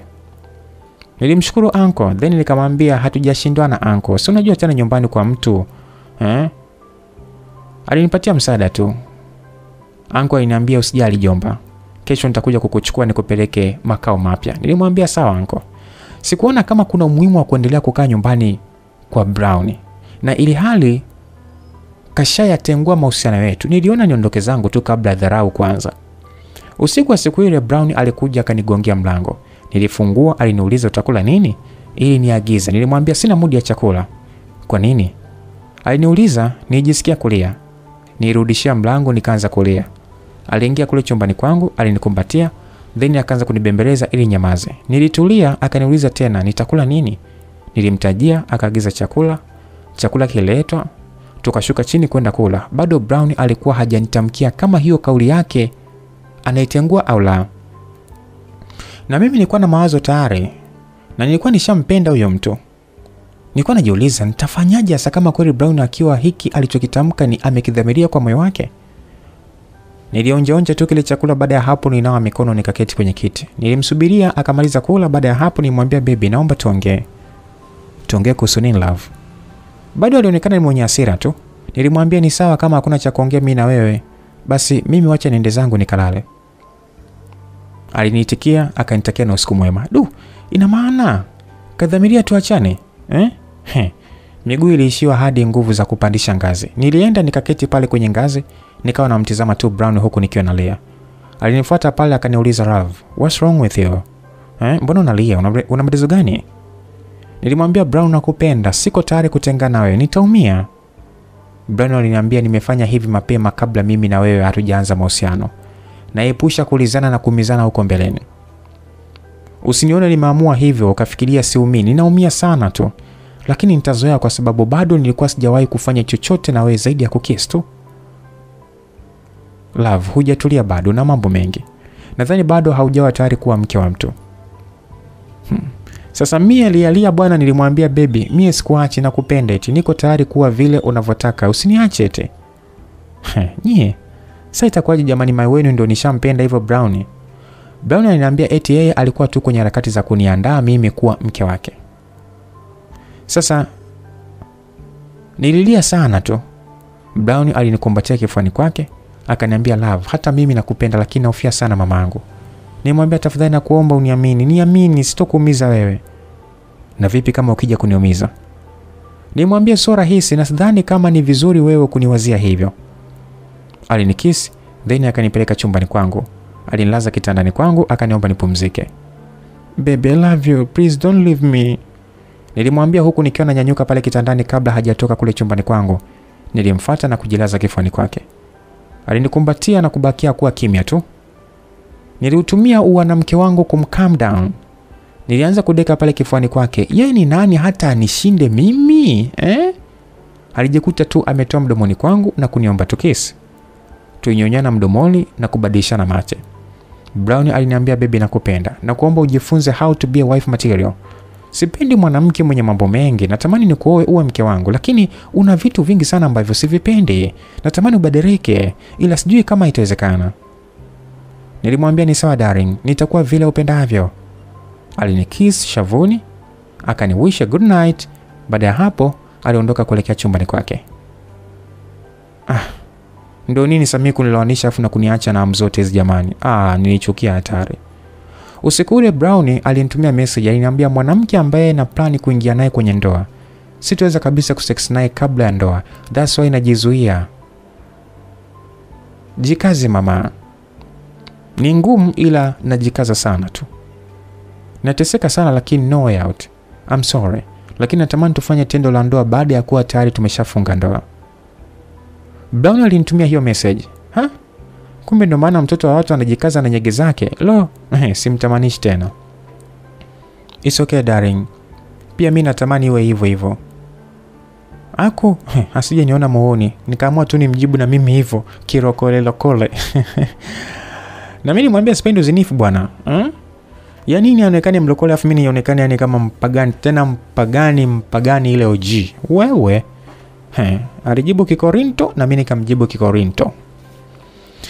Basi, nijituliza nikalala. Kesho yake bwana mchana, uncle aliniambia niongee na mwenzangu nimwambie kuwa nimeshapata apartment tayari na natarajia kuhama. Mwambie mapema ili asije akawa surprised. Nilimuitikia uncle. Then nilimtafuta Brown nikamwambia jioni natarajia kuondoka pale nyumbani kwake. Tayari nimeshapata sehemu nyingine ya kuishi. Aliniambia come on baby, usijetaka nikimbia kwa sababu eti ya ile mikwaruzano yetu ya jana. Ni hasira tu za wivu ndizo ambazo zilizofanya mimi niongee hivyo. Wala sina nguvu ya kukuacha. Nilimwondoa hofu, nilimwambia darling, hata sio kama ninakukimbia mimi. Hapana. Mimi ni wako tu eti. Natamani tuishi wote baada ya ndoa cause kuendelea kuishi nyumba moja bila ndoa hii itakuja kutuletea vishawishi afu tujikute tunazini eti. Alinielewa eti chachiboi wangu. Kiukweli nilimuona Brown ni kama mwanaume aliyetumwa na Mungu kuja kunitoa gizani. Guys, yule mwanaume aliyabadilisha sana maisha yangu. Naomba tu niwe mkweli. Yaani msije mkanifikiria mimi hapa kenge. Yule mtu aliyabadilisha maisha yangu sana. Unajua kivipi? Love, mimi nilianza kusali. Nilitubu ule uchafu wangu wote niliwahi kuutenda katika safari ya maisha yangu. Nilibatizwa nikawa love mpya. Nilianza kuwa yule Ravu ambaye Brown alitamani niwe. Ilikuwa ni Jumapili moja hivi siku ambayo mimi na Brown tulitoka kanisani na kuelekea nyumbani kwangu kwa ajili ya kwenda kupata muda pamoja. Siku hiyo baada ya kuandaa chakula nilitenga mezani, mimi na Brown tulianza kula. Kwenye TV tulikuwa tunaangalia kipindi cha mhubiri mmoja hivi aliyekuwa akihubiri kuhusiana na kutoa sadaka. Alikuwa akiwasihi watu wenye kumwamini Mungu wasiache kutoa sadaka kwa maskini na wenye uhitaji. Aliwagusia watu wenye uhitaji ambao ukiwapelekea sadaka yako basi baraka za Mungu zitakuwa juu yako. Aliwataja wazee, mayatima, wajane wenye uhitaji pamoja na maskini wenye uhitaji.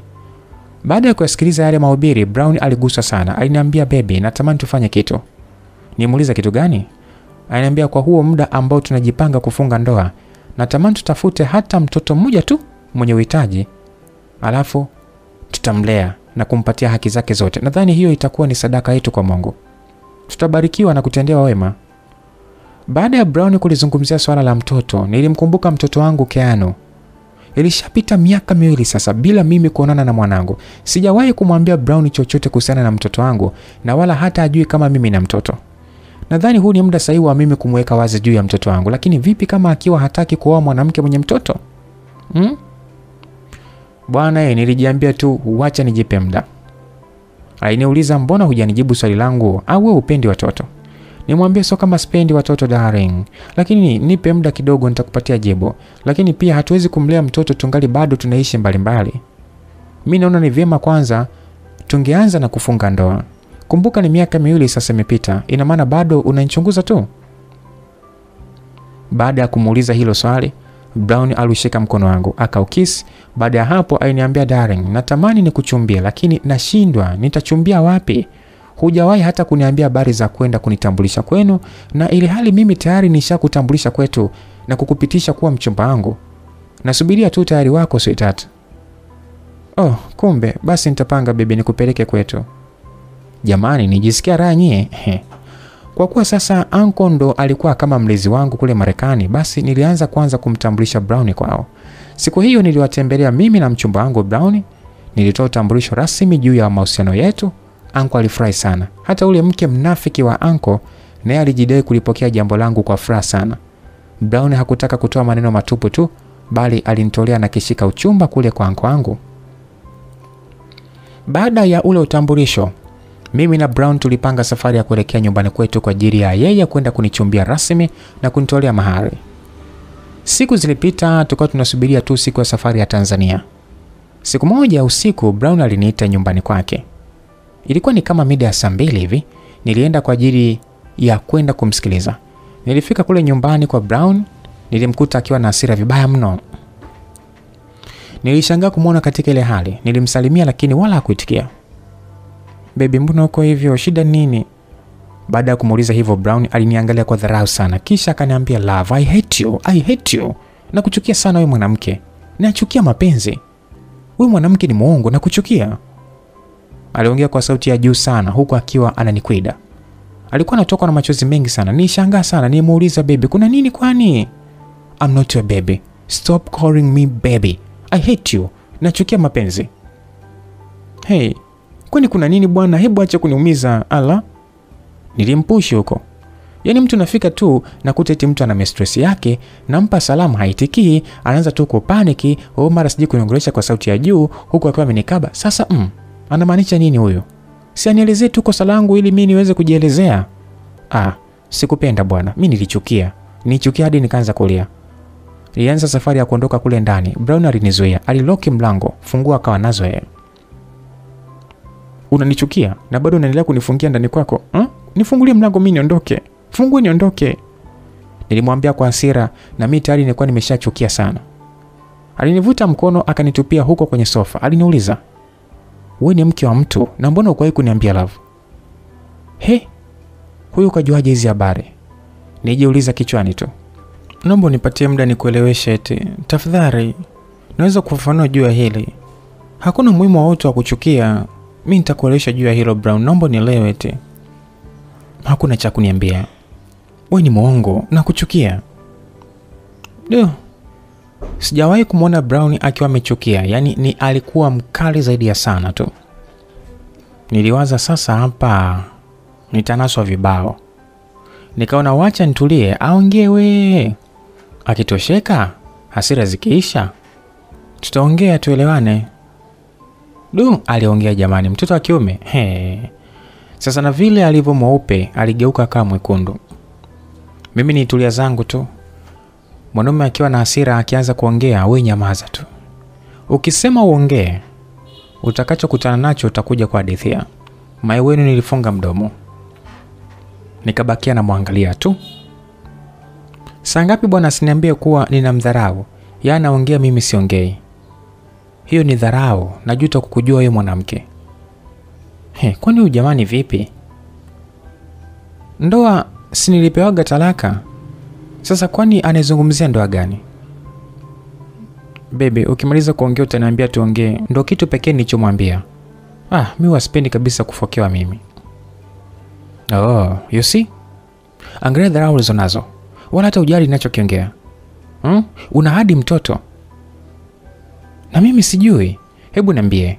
Ulikuwa na plani kitu gani? Alafu hizi siri ulipanga mwisho wake wewe nini? Yaani unanificha hata mimi mchumba wako ninayetarajia kuwa mumeo? Baby, please stop it. Kwa nini unaongea wewe tu? Niache basi na mimi niongee. Brown akionaga nalia huwa anajishusha chini. Alivyoona tu nalia alikaa kimya. Akaniacha niongee. Nimwambia samahani bei. Lakini wala hukuwahi kuniuliza juu ya maisha yangu ya nyuma. That's why sikuwahi kulizungumzia hilo jambo kwako. So ulipanga kuendelea kunificha tu? Na ulizaje kumficha mtoto wako wa kumzaa kwa kipindi chote hicho? Hukutaka kabisa kuniambia kitu. Wewe ni mama wa aina gani? Jamani.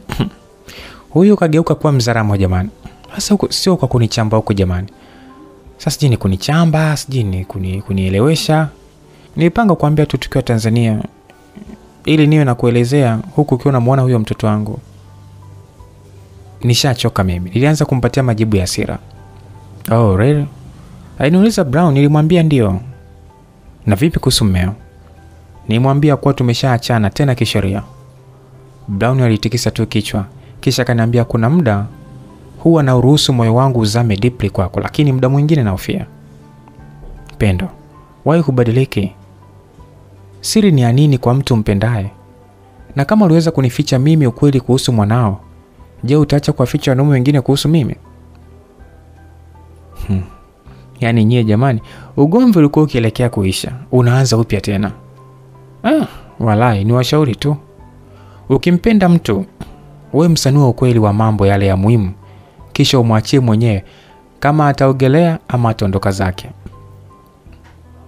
Hivi visiri hivi vinapoteza sana uaminifu kwenye mahusiano. Niliona tutakesha pale tukigombana tu, nijilaza kwenye sofa vizuri tu. Nikaanza kujisinzirisha pale. Brown aliendelea kuongea. Alivyoona pose nilikuwa nimekaa ilibidi anyanyuke kuja kunitazama. Aliniita akawa ananiamsha, ndo kwanza nijidai usingizi umeninogea ile mbaya. Alinibeba hadi chumbani. Siku hiyo hakunipeleka chumba cha wageni, alinipeleka chumbani kwake. Au anataka kunionyesha chuma au nini? Sasa mbona kanileta huku tena jamani? Isije kuwa na yeye leo anataka kunido. Brown alinilaza kitandani kwake. Baada ya hapo alinifunika vizuri, akatoka kwenda kuchukua vitu vyangu kule sitting room. Ilikuwa ni mkoba wangu pamoja na simu yangu pamoja na vilivyokuwemo ndani ya ule mkoba. Alivileta akaweka kwenye drawer. Baada ya hapo alifungua kabati, akachukua blanketi, akaenda jilaza pale kwenye sofa. Kwani kanileta ili nikiamka tu singizini tuendelee na ugomvi au mbona hatari? Alafu mkojo mdogo ulikuwa umenibana bwana. Tena uko umenibana hatari. Nafanyaje sasa? Ili niende kujoa na siniulize kitu kuhusiana na hayo maugomvi yake. Ni bora tu niamke nikakojoe kwanza. Kama anajielewa hawezi nigombezea chumbani, kwa sababu chumbani huwa ni sehemu ya kupatania, sio kugombania. Yaani nilijikaza vikashindikana. Na nishajizoeza usiku kabla ya kulala lazima nikojoe. Nisije kujoa kwenye kitanda cha watu, hebu niamke zangu. Niliamka pale kitandani nikaenda hadi washing room, nilimaliza kilichonipeleka nikatoka. Eti nilivorudi chumbani nikakuta Brown kajifunua blanketi. Tena lote. Sasa sijui alitaka tu kuona kama nitaenda kumfunika. Nilisogea pale kwenye sofa, nilichukua blanketi, nikamfunika vizuri tu. Baada ya hapo nilimkiss shavuni kwake, nikarudi kulala kitandani. Kesho yake asubuhi niliamka mapema, nikamsalimia, aliitikia tu ili mradi, lakini bado hakuwa sawa kabisa. Niliingia bathroom nikaoga. Baada ya hapo nilimwaga, nikamwambia mie naondoka, nataka kuwahi kazini. Hakunitikia. Aliingia bathroom bila kuniongelesha chochote kile. Nilianza kujutia jamani.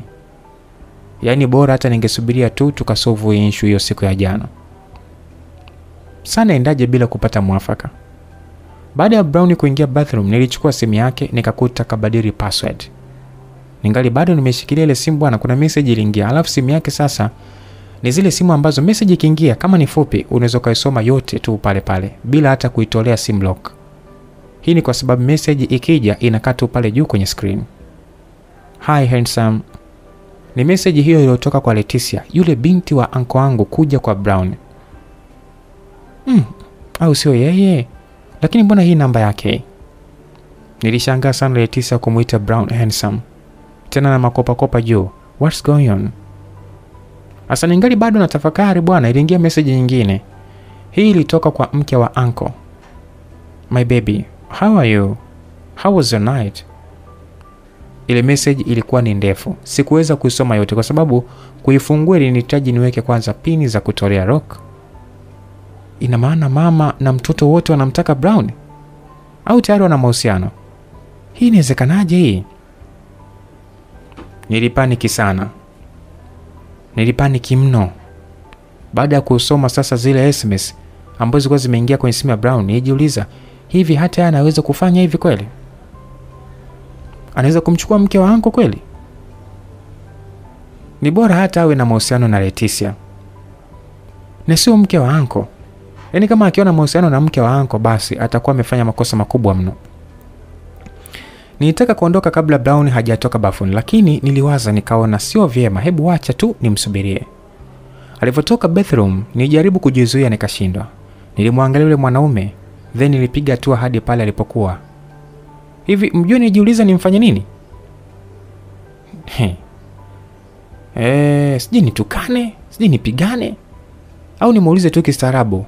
Ile ni mtu mzima, kama kweli kafanya hivyo basi ni maamuzi yake, hata ukimuuliza haisaidii.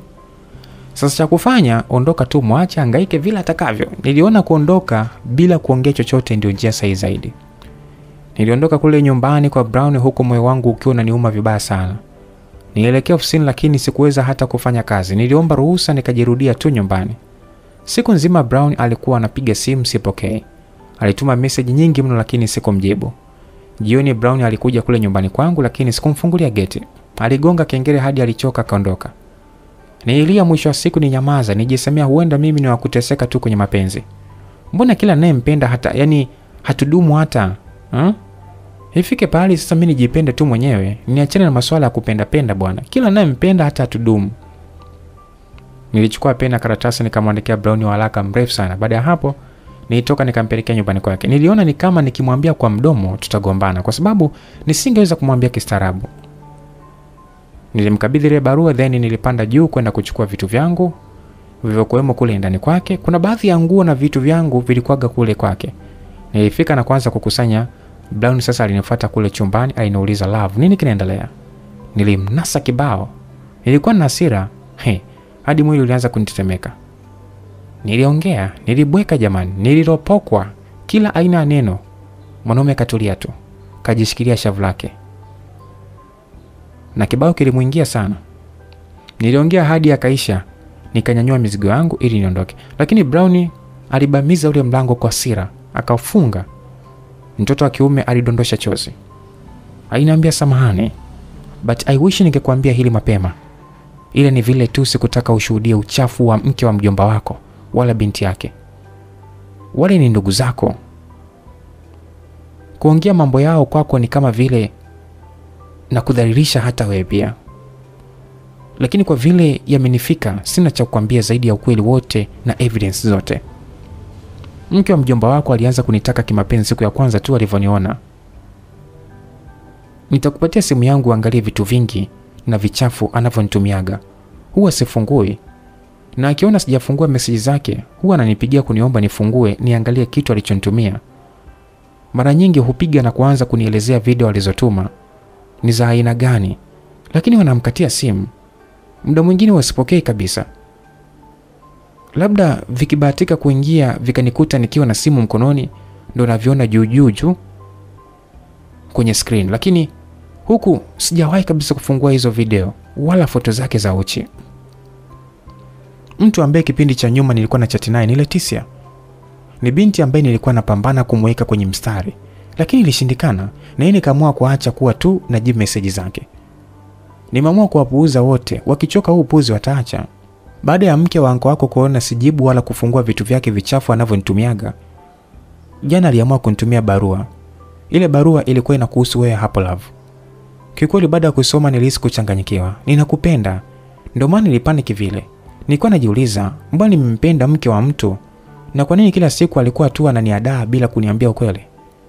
I wish unipatie muda tuongee juu ya hili swala mama. Please, chukua simu yangu, pitia kila kitu. Barua aliyonitumia mke wa mjomba wako hii hapa. Chukua love, nakupenda. Natamani tu swala la kuwa wewe ni mke wa mtu liwe la uongo kwa sababu kama ni kweli basi sitaweza kusurvive. Nilichukua ile simu. Jamani hebu ngoja kwanza nilie. Dunia ina watu wachafu. Yule mama message alizokuwa akimtumia Brown ni chafu. Sio message tu, hadi video zinazomuonyesha akiwa yuko uchi na picha za hovyo. Yaani ni aibu mjue. Binti yake naye kila siku alikuwa na kazi tu ya kumtumia Brown picha mpya na message za mahaba, picha za hovyo hadi akiwa na bikini pekee. Ni aibu kiasi gani hii jamani? Kwa bahati nzuri vitu vingi walivyokuwa wakimtumia Brown alikuwa hafungui. Nilisoma na ile barua iliyoandikwa kwa ajili ya kuniharibia kwa Brown. Ilikuwa na mambo mazito sana. Nilichukia nikasema naenda kumwambia anko. Aibu gani hii? Kwa nini mke wake afanye mambo ya ajabu kiasi hiki? Hivi kimfano Brown ndo angekuwa labda mwanaume wa hovyo, sangemlala mama na mtoto. Nilimpigia mama yangu nikamweleza yale yanaonisibu. Alisikitika sana, lakini aliniomba nisimwambie uncle kitu chochote kile. Mimi na Brown tuliongea tukasolve. Nilimweka wazi juu ya kila kitu kuhusu ndoa niliwahi kufunga kipindi cha nyuma. Nilimwambia pia kuhusiana na mtoto wangu. Hakuwa na shida yote. Alinikubali mimi na mtoto wangu. Siku zilipita tukiwa na maelewano mazuri tu mimi na Brown. Kuhusu Leticia na mke wa uncle, Brown aliamua kubadili namba ya simu. Ndo akawa amewakwepa kwa njia hiyo. Basi mwenzenu siku moja kulikuwepo na sherehe kule kazini kwa kina Brown. Ilikuwa ni sherehe ya yeye kupandishwa cheo kule kazini kwao. Alinialika akaniomba niwepo nishuhudie vile nyota yangu ilivyomfanya yeye kung'ara. Basi mwenzenu aliuramba, nikawa nimeambatana na bebi wangu kuelekea huko kazini kwao.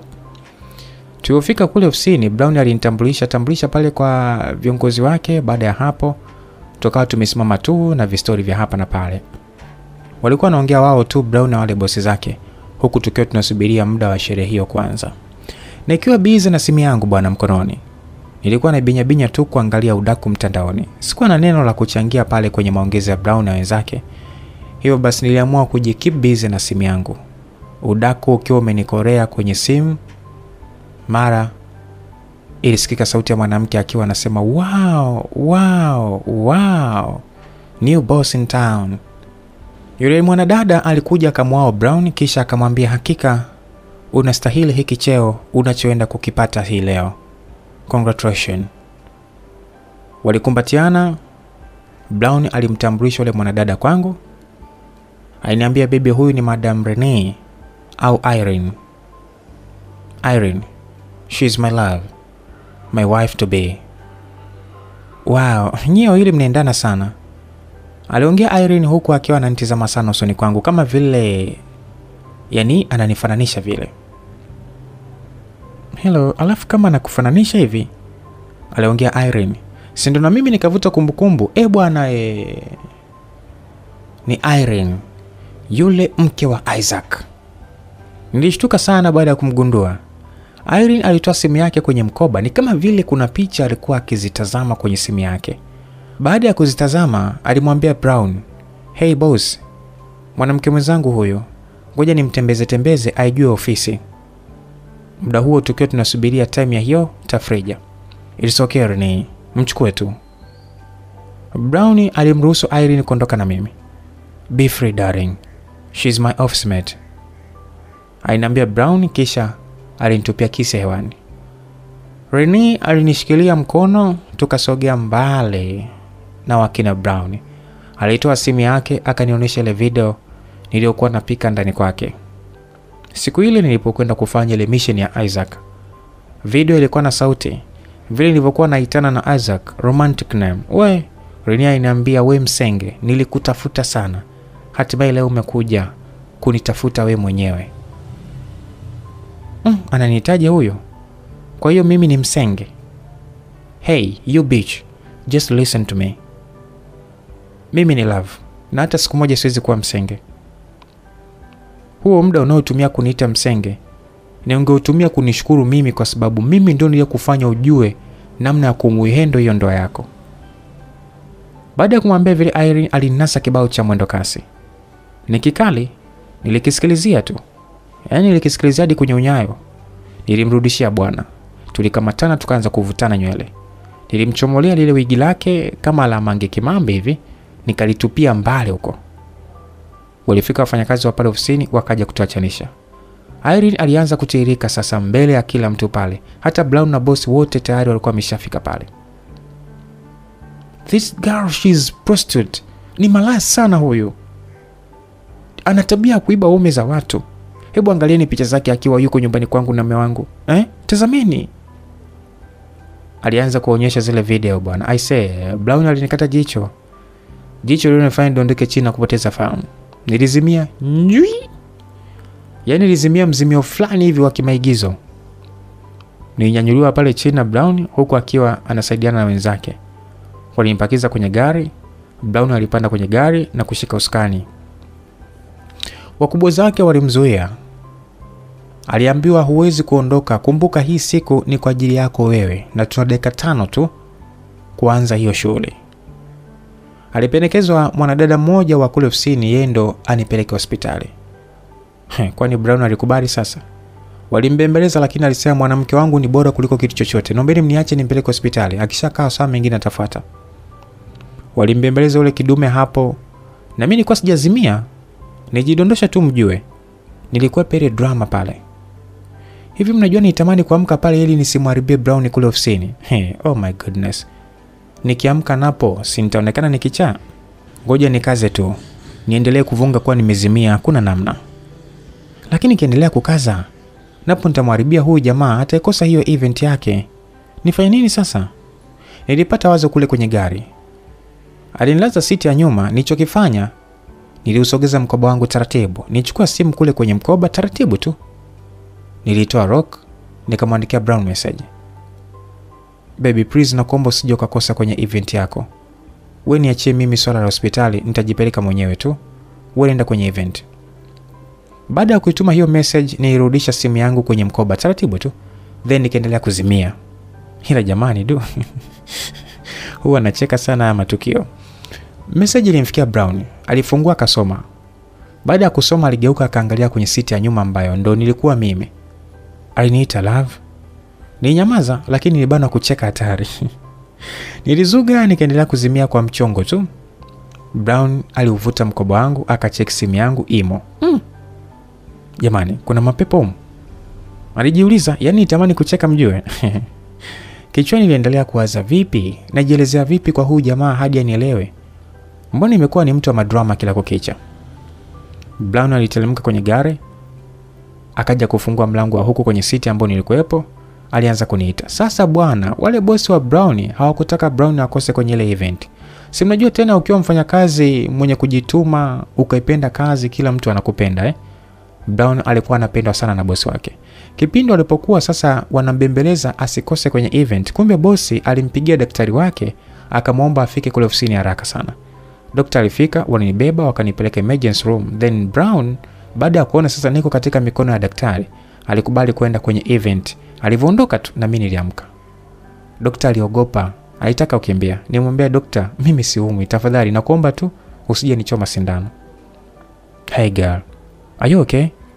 Aliniuliza yule daktari. Nimwambia ndio, niko sawa, usijali kuhusu mimi. Alishia tu kunishangaa. Nilienda kukaa kwenye gari nimsubirie bebe wangu aje kunifokia na vile sasa nimemwaibisha mbele ya kila mtu hadi bosi wake. Sijui hata nafikiriaje. Nimemharibia mood katika siku yake hii ya muhimu sana. Sijui kama atanielewa. Na ile hali kashashuhudia zile video na picha za kipindi kile nyumbani kwa Irene. Ni yule binti wa kazi ndiye aliyefanya hayo yote.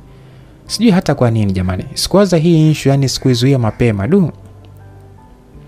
Brown alipomaliza event, walitoka nje kuja kupata picha za pamoja. Walimpa pongezi za kutosha na baada ya hapo watu walianza kuondoka. Brown alijisogeza pale kwenye gari, alipanda kwenye gari, akanikuta nimekaa zangu, nimejikausha tu ile mbaya. Alinicheki nikamcheki. I was just like, niangalie vibaya nizimie tena. Aliondoa gari kwa hasira. Niliona wacha nifunge mkanda lolote laweza kutokea. Yani kwenye matuta gari lilikuwa linapaa hatari. Yule raia jamani alikuwa kachemka hatari. Alinipeleka hadi nyumbani kwake, alinivuta msobe hadi ndani. Akanirusha kwenye kochi. Nilikuwa natetemeka hatari. Brown aliniuliza, "Nikupe nini ili utulie? Mbona una mambo ya kitoto wewe mwanamke? Ni kwa nini umeenda kuniletea drama ofisini kwangu? Mbona uko na mambo ya kijinga wewe mwanamke? Yaani na mume wa Irene ukamchukua? Kwa hiyo Love, huko nje unatumika, mimi ndo nimejitunza kukusubiria. Yaani mimi nasubiria ndoa, alafu kumbe huko nje unatumika, si ndio? Kwa nini unafanya hivyo? Kwa nini unakuwa hivyo jamani? Hivi unafikiri nitawezaje kufanya kazi kwenye hali kama hii? Love, unanitesa, unanikosea sana Love. Kwa nini lakini? Mtoto wa watu alilia eti. Nilienda kumshika ili nibembeleze. We alinasa kibao. Kwa mara ya kwanza nilizibuliwa konzi la komesha kiranga kutoka kwa Brown. Kwa hiyo leo ni siku yangu ya kunasa vibao tu au? Irene kaninasa kibao kule ofisini. Na huyu naye jamani. Jamani mbona nipiga? Nimuuliza Brown huku nikiwa nimemtumbulia mimacho kama fundi saa. Nilimwangalia huku machozi yakiwa yananitiririka. Then kwa hasira nilijirusha chini. Kiukweli sikupenda kufanya vile, ila nilijirusha chini shwa. Alafu nikana subiria aje kunibembeleza. Baby, I'm sorry. Alinipa pole huku akiwa ananibeba kuninyanyua kule chini. Niliona sasa ile ni fursa ya kuitumilia ili Brown ashinde kuniuliza kitu kuhusu ule upuuzi uliotokea kati yangu mimi na Irene kule ofisini kwao. Nilijinunisha pale haswa.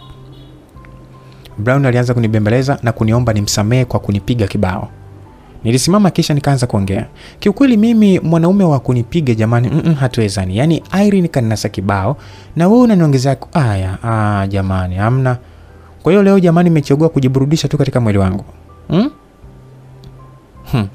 Haya, nipige sasa. Nipige. Nakwambia niue kabisa. Ili nisiwe nakosea.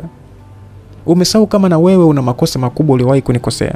Mbona hukuniambia mapema kama mke wa anko yangu alikuwa anakutaka kimapenzi? Ulinificha hadi pale nilipokuja kufahamu ukweli.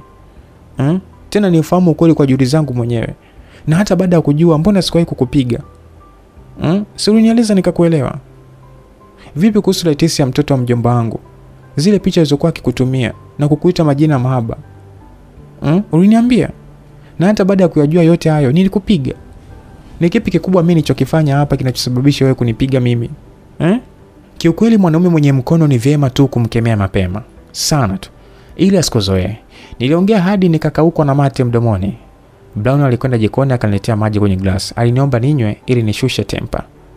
Niliabugia ile maji kwa hasira kisha nikamkabidhi ile glasi. Naondoka. Tuachane tu. Kila mtu abaki kwa amani. Hujawahi kuniamini na sasa naona kabisa unavuka mipaka hadi unathubutu kunipiga. Hapana Brown. Siwezi kuruhusu mtu yeyote kuchezea mwili wangu. Yaani jikuta tu naendelea kugombana. Naendelea kugomba. Ninagubu wenzenu. Brown aliniomba msamaha, alipiga goti chini, aliomba radhi sana, lakini nilibakia kumtizama tu bila kumjibu chochote. Mwisho wa siku tulisolve, nikamuelezea kuhusu issue ya Isaac, nikajua mwenzangu bwana kanielewa yameisha. Yaani jua yameisha siku ile. Sasa baada ya ugomvi mzee baba bwana hakutaka tena kuvumilia. Aliniambia nisije jibania bure nikasababishwa wewe kupakuliwa huko nje. Alishakuwa na wasiwasi huenda nina kijamaa kinachonipakua huko nje. Picha linaanza bwana, tulianza kupeana romance. Baada ya hapo bwana, bibi aliniomba twende tukaoge alafu pamoja sasa. Jamani. Nilimwambia no baby, tangulia wewe. Nilimwambia hivyo huko kichwani sasa nikiwa najihoji, kwani jamaa leo vipi? Mbona uvumilivu hana? Please baby, vua nguo twende tukaoge pamoja. Usiniogope. Alinivua mwenyewe jamani, nilibakia uchi kama nilivyozaliwa. Brown alinitazama, alinishikilia vizuri, tukaanza kunyonyana mdomoni. Huko mkono wake wa kulia ukiwa unanitouch pale kwenye utamu. Nilianza kuhisi hali ya tofauti mwilini kwangu. Brown alianza kuninyonya kifuani kwangu na kuyabinya matiti yangu. Oh shit. Nijikuta nimeanza kumpapasa. Nilianza kuchezea mwogo wake, sio mkubwa na wala sio mdogo, ni wa kawaida tu. Jamaa aliniandaa vyema. Baada ya hapo alinichomekea ume wake kwenye papuchi yangu. Nilikuwa na siku nyingi mno bila kushiriki. Bikila cha mchongo kilishaanza kuninyemelea. Brown alimpelekea moto jamani, wa dakika kama 5 hivi, eti akapizi.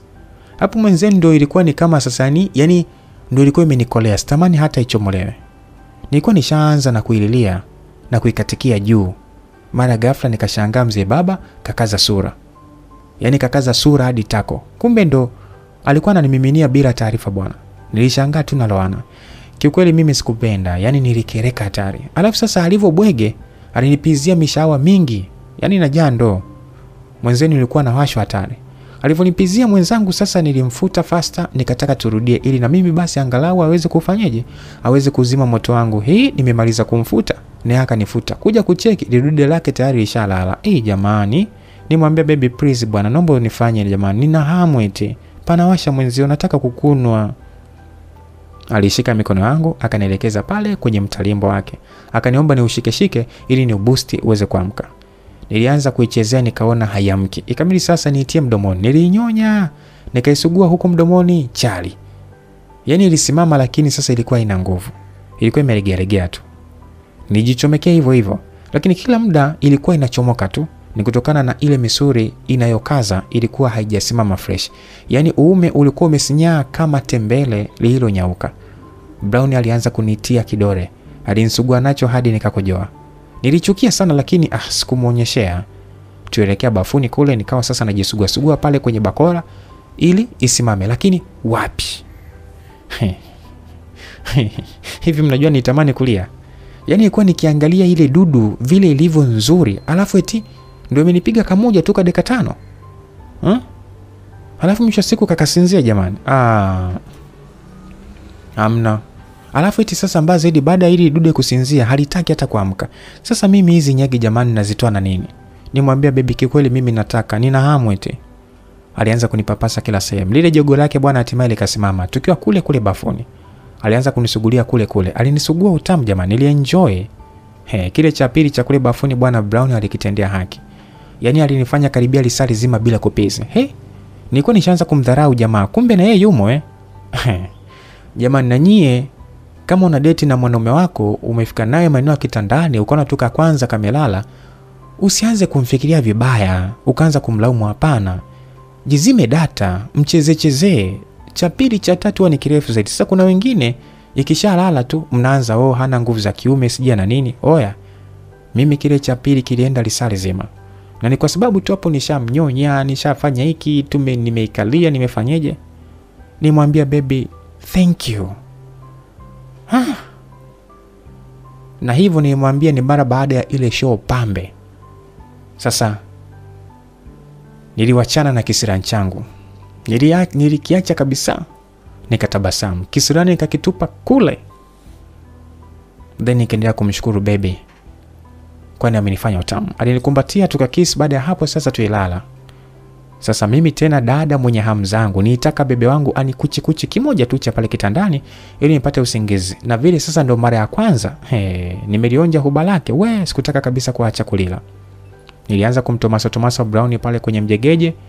Niliufanyia maandalizi yote ili mradi tu usimame. Lidudu lilisimama bwana, lakini halikuwa imara. Kwani huyu ana matezo gani jamani? Kwa hiyo ili lisimame lazima litumie lisali zima kuiboost. Mbona ni kibarua? Anyway, ndo nishapenda. Sikuwa na namna ya kuyavumilia madhaifu ya mwenzangu, kwa sababu kumsimanga au kumnunia kungesababisha yeye kukosa uwezo wa kujiamini, na huenda tatizo ndo lingezidi kuwa kubwa zaidi. Tuliendelea vile. Nilivumilia mwenzenu. Yaani mwanaume anaweza akakuangalia hivi kwa macho tu, stima ikasimama. Lakini vile ndo mnataka kuanza tu kusex, unashangaa unafanyaje? Unalala au inalala ikiwa huko ndani kwenye papuchi. Muda mwingine nilikuwa nachukia hadi nalia, lakini nijipa moyo kuvumilia. Alafu basi eti unajikaza wewe kuisimamisha, ikishakupiga tu bao moja ndio kwa heri. Yaani haiwezi kuunganisha bao 2 au 3 kwa mkupuo. Nijiuliza, au hana nguvu za kiume nini? Lakini mbona ni kijana shababi? Ukiliangalia linavutia na inaonekana majaliwa kabisa. Sasa why yuko hivyo? Nilimwomba tuishi pamoja ili nianze kumpikia lishe ya kuimarisha nguvu za kiume. Hakukataa, alikubali kwa sababu tayari tulishaanza mahusiano ya kimapenzi. Siku moja usiku bwana Brown aliniambia kuwa kazini kwake amepatiwa likizo ya mwezi mmoja. Aliniomba tusafiri kuelekea Tanzania kwa ajili ya yeye kwenda kunitolea mahari, kisha tufunge ndoa ya kimira huko kwetu. Mimi kwa kweli nilikuwa nishaanza kumkinai kwa sababu ya ule udhaifu wa uume wake. Nimwambia baby, mimi naona swala la harusi tungejipa muda kwanza. But why sweetheart? Kwa hiyo unipendi tena? Hapana, sio hivyo, lakini hatuwezi kufanya kwa haraka hivyo. Ati? Haraka?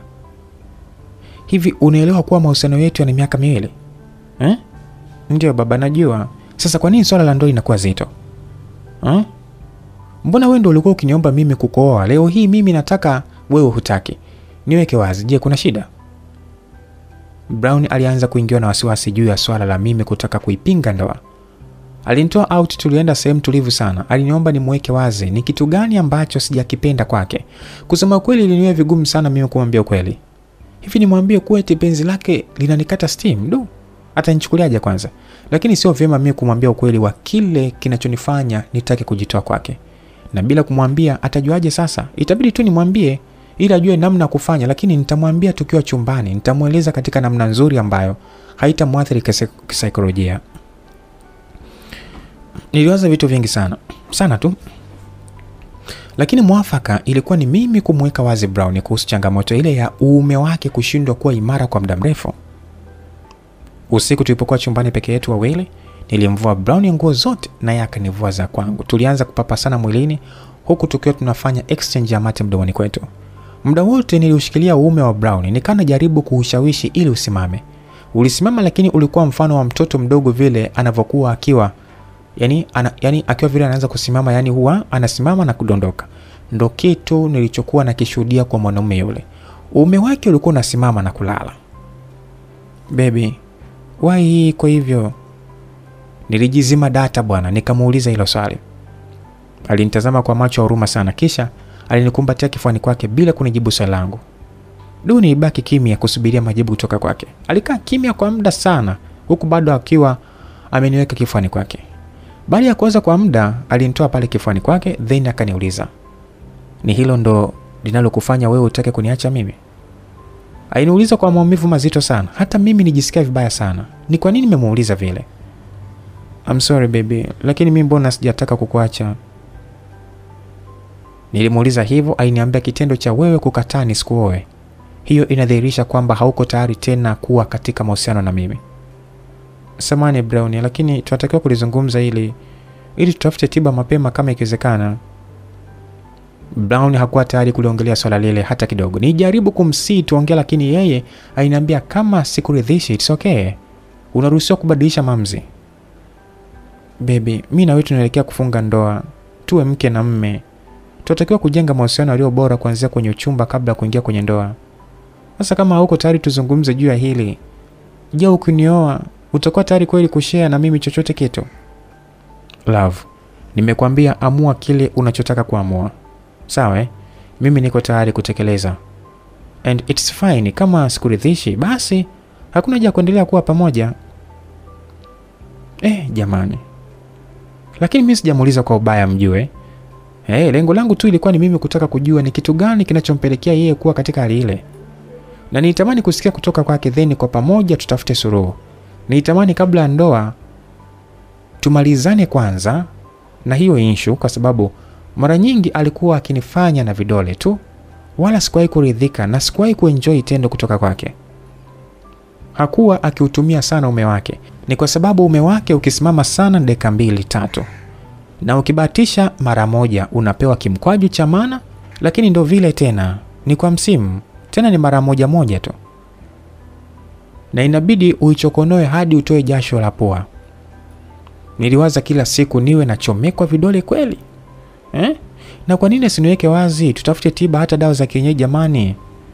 Tungerudi hata kwetu huko Morogoro, nikamtafuta tu mitishamba ya kutosha akajitatulia hiyo changamoto. Lakini ndo hivyo, ile aliiona ni kama aibu na kutaka kushare na mimi. Sasa alichokifanya ni aliondoka kule hoteli alipokuwa kanipeleka kwa ajili ya out, akaniacha peke yangu.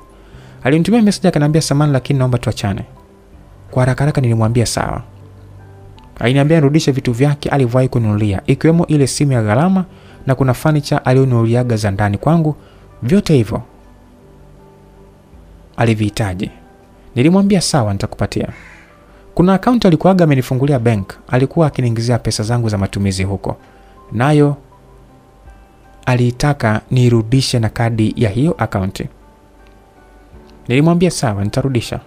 Nilichokifanya, nilihamishia pesa kwenye official account yangu, then ile account alionifungulia nikaiacha empty. Sikutaka kulala kule hoteli usiku ule, na mimi nilitoka nikarudi nyumbani kwangu. Nilala. Kesho yake mapema Brown alimwagiza rafiki yake kuja kuchukua hivyo vitu vyake vyote alivyokuwa kaviwekeza kwangu. Kawatafute wale ambao wataweza kukusugua. Mimi siwezi, ila ningekutuliza na pesa zangu. Sasa kwa vile hutaki kutulia, nitakutoa kila kitu changu. Utabaki kuhangaika na utarudi kuja kunipigia magoti kuniomba msamaha. Hiyo ni message aliyonitumia Brown. Ovyo. Kwa hiyo pesa ndo zina uwezo gani wa kuniondolea hamu chefu? Nijisonya zangu mwenzenu. Sasa nikalipotezea bwana, wala hata sikulijibu. Nijisemea tu na mimi nitaukomesha. Pesa zote kwa akaunti nimehamisha na nitatorokea Tanzania. Tuone utanipatia wapi mpuzi wewe. Kwani kipindi unanitia hiyo midore yako ulinilipa nini? Malipo si hizi tu vitu unazonitoa leo hii. Anyway, mimi sikumjibu. Nilimpatia yule aliyotumwa kila kitu, alihamisha, nilibakiwa na vitu vichache tu. Nilichukia hatari sana. Yaani vile tu sikuwa na cha kufanya. Brown alivyopelekewa ile kadi ya benki, sijui alitaka kwenda kutoa pesa, akakuta akaunti iko empty. Hakuna hata 100 na kulikuwa na pesa zaidi ya shilingi milioni 20. Alimfuata nyumbani akaniambia nirudishe pesa zake. Ilikuwa nipatashika nguo kuchanika. Nilimwambia ndio. Nimehamisha, kwani wewe kwa hicho kipindi tulichokuwa wote ulikuwa unanilipia nini? Alirudia tena kunipiga. Alinipiga sana siku ile. Ilibaki tu kidogo aniue. Aliniwekea hadi bastola kichwani kwangu. Alichokitaka ni mimi kumpatia pesa zake haraka iwezekanavyo. Brown aligeuka akawa mnyama mwenye hasira kali. Alinishambulia vibaya mno. Ilifikia hatua akavua suruali yake, alitaka kunibaka eti. Sema tu uume wake ulishindwa kabisa kusimama. Nilimuuliza unataka kufanya nini? Hivi unajua ni kwa kiasi gani ninavyokuamini wewe mwanaume? Hivi unajua ulinibadilisha kwa kiasi gani? Ni nini hiki unachotaka kunionyeshea hii leo? Hivi ni wewe kweli? Nilia sana tu. Brown aliniambia love, wewe ni mwanamke mshenzi sana. Haustahili kuheshimiwa. Nakuchukia sana. Yaani wewe mwanamke nakuchukia mno. Ni kwa nini ulinifanya nikupende? Alafu leo hii unaniacha solemba. Rudisha na vitu vyangu sasa ili ubakie kuwa huru. Love, rudisha pesa zangu, la sivyo nitakuua. Kuuliwa tena na mwanangu abaki na nani? Masikioni kwangu yani ni kama nilisikia sauti ya mwanaume mekeano akiwa ananiambia mami, pambana mami. Usikae hivyo. Huyu mtu atakuua. Nitabaki na nani? Bibi yangu tayari ameshazeeka. Machozi yalinitoka. Alafu sasa nilisimama juu, niliushika ule mjegejo wa Brown, nikaanza kuubinya kwa nguvu. Brown alipiga kelele kwa sababu ya yale maumivu aliyokuwa akiyapata kipindi nilipokuwa na binya kwa hasira uume wake. Tulianza kupambana na kusukumana huku na kule. Alinipiga ngumi moja ya paji la uso, nilidondoka na kuzimia pale pale. Sikujua kilichoendelea ila nilikuja kuzinduka nikiwa nimefungiwa chumbani kule nyumbani kwa Brown. Na hisi baada ya mimi kuzimia, alinibeba akanipeleka nyumbani kwake. Niliamka na kuanza kugonga mlango lakini palikuwa kimya sana. Ni kama vile kule ndani hapakuwepo na mtu yeyote. Nilichungulia dirishani, kwa nje hakuna nilichokiona zaidi ya mbwa tu. Natokaje huko ndani? Ni swali nililokuwa najiuliza kichwani kwangu. Hapo ni usiku mida kama ya saa 4 hivi saa 5. Niliendelea kusimama pale dirishani, mida ilizidi kwenda bwana. Sehemu alionipiga ngumi Brown palikuwa panauma sana na palivimba sana. Nilikuwa nahisi maumivu makali na kichwa kilikuwa kinauma sana. Sikuwa hata na simu, angalau ningemjulisha anko ili aweze kuja kunichukua. Mida kama ya saa 7 bwana, nilisikia geti likiwa linafunguliwa. Nilisimama pale kitandani na kaenda kuchungulia kwa pale dirishani. Nilimwona Brown akiwa anateremka kwenye gari. Hakuwa peke yake, alikuwa yuko na wenzake. Niliogopa sana kwa sababu tangu nimfahamu Brown wala sikuwahi kumuona akiwa anachangamana sana na marafiki zake. Yes, kuzote alikuwa ni mtu ambaye yuko busy na kazi zake. Huyu ni nani? Na mbona kaja naye? Alafu ni usiku eti niliogopa sana. Baada ya kuteremka kwenye gari bwana ulianza kutembea kuja ndani. Mwenzenu nilikimbilia kitandani nikajifunika nikatulia. Nilikuwa natetemeka tayari, mawazo yangu yalishahisi kabisa kwa Brown na wenzake hawakuja kwa nia nzuri. Oh God, naomba nilinde mimi. Kiukweli naogopa sana eti. Mlango wa chumbani kwangu ulifunguliwa na kule chumbani kwangu bwana aliingia Brown na wenzake. Alinifunua ile blanketi ambayo nilikuwa nimejifunika. Nitetemeka sana. Brown alianza kunipiga makisi kwa lazima, huku akiwa ananiambia amka na ufurahie kwa kuwa nimekuletea mwanaume atakayekufanya hadi uridhike. Na huyu atanilipa na zile pesa zangu ulizozikatalia. Atakulipa vizuri. Na wewe pia utalipwa. Ila cha kufanya jitahidi tu umfurahishe. Pesa sio shida kwake. Hapana, usinifanye hivyo Brown. Mbona unataka kunifanyia unyama? Kumbuka tulikotoka mimi na wewe. Usijali love. Wewe unapenda mwanaume wa kukusugua vizuri, Ufike kileleni uridhike zaidi. Upate utamu. Basi huyu hapo nimekuletea. Nilianza kupiga kelele. Yule mkaka aliyekuja na Brown alinisogelea, akanishika huku akiwa anaing'ata midomo yake. Aliniambia tulia mrembo, kwani kipi kigeni kwako? Alisogea mdomoni kwangu akataka kuanza kuninyonya kwenye lipsi zangu. Nilimtemea mate, alijifuta ile mate huku akiwa ananikonyeza. Alitabasamu kisha akanishika kwa nguvu na kuanza kuninyonya kwa lazima. Nilipiga kelele.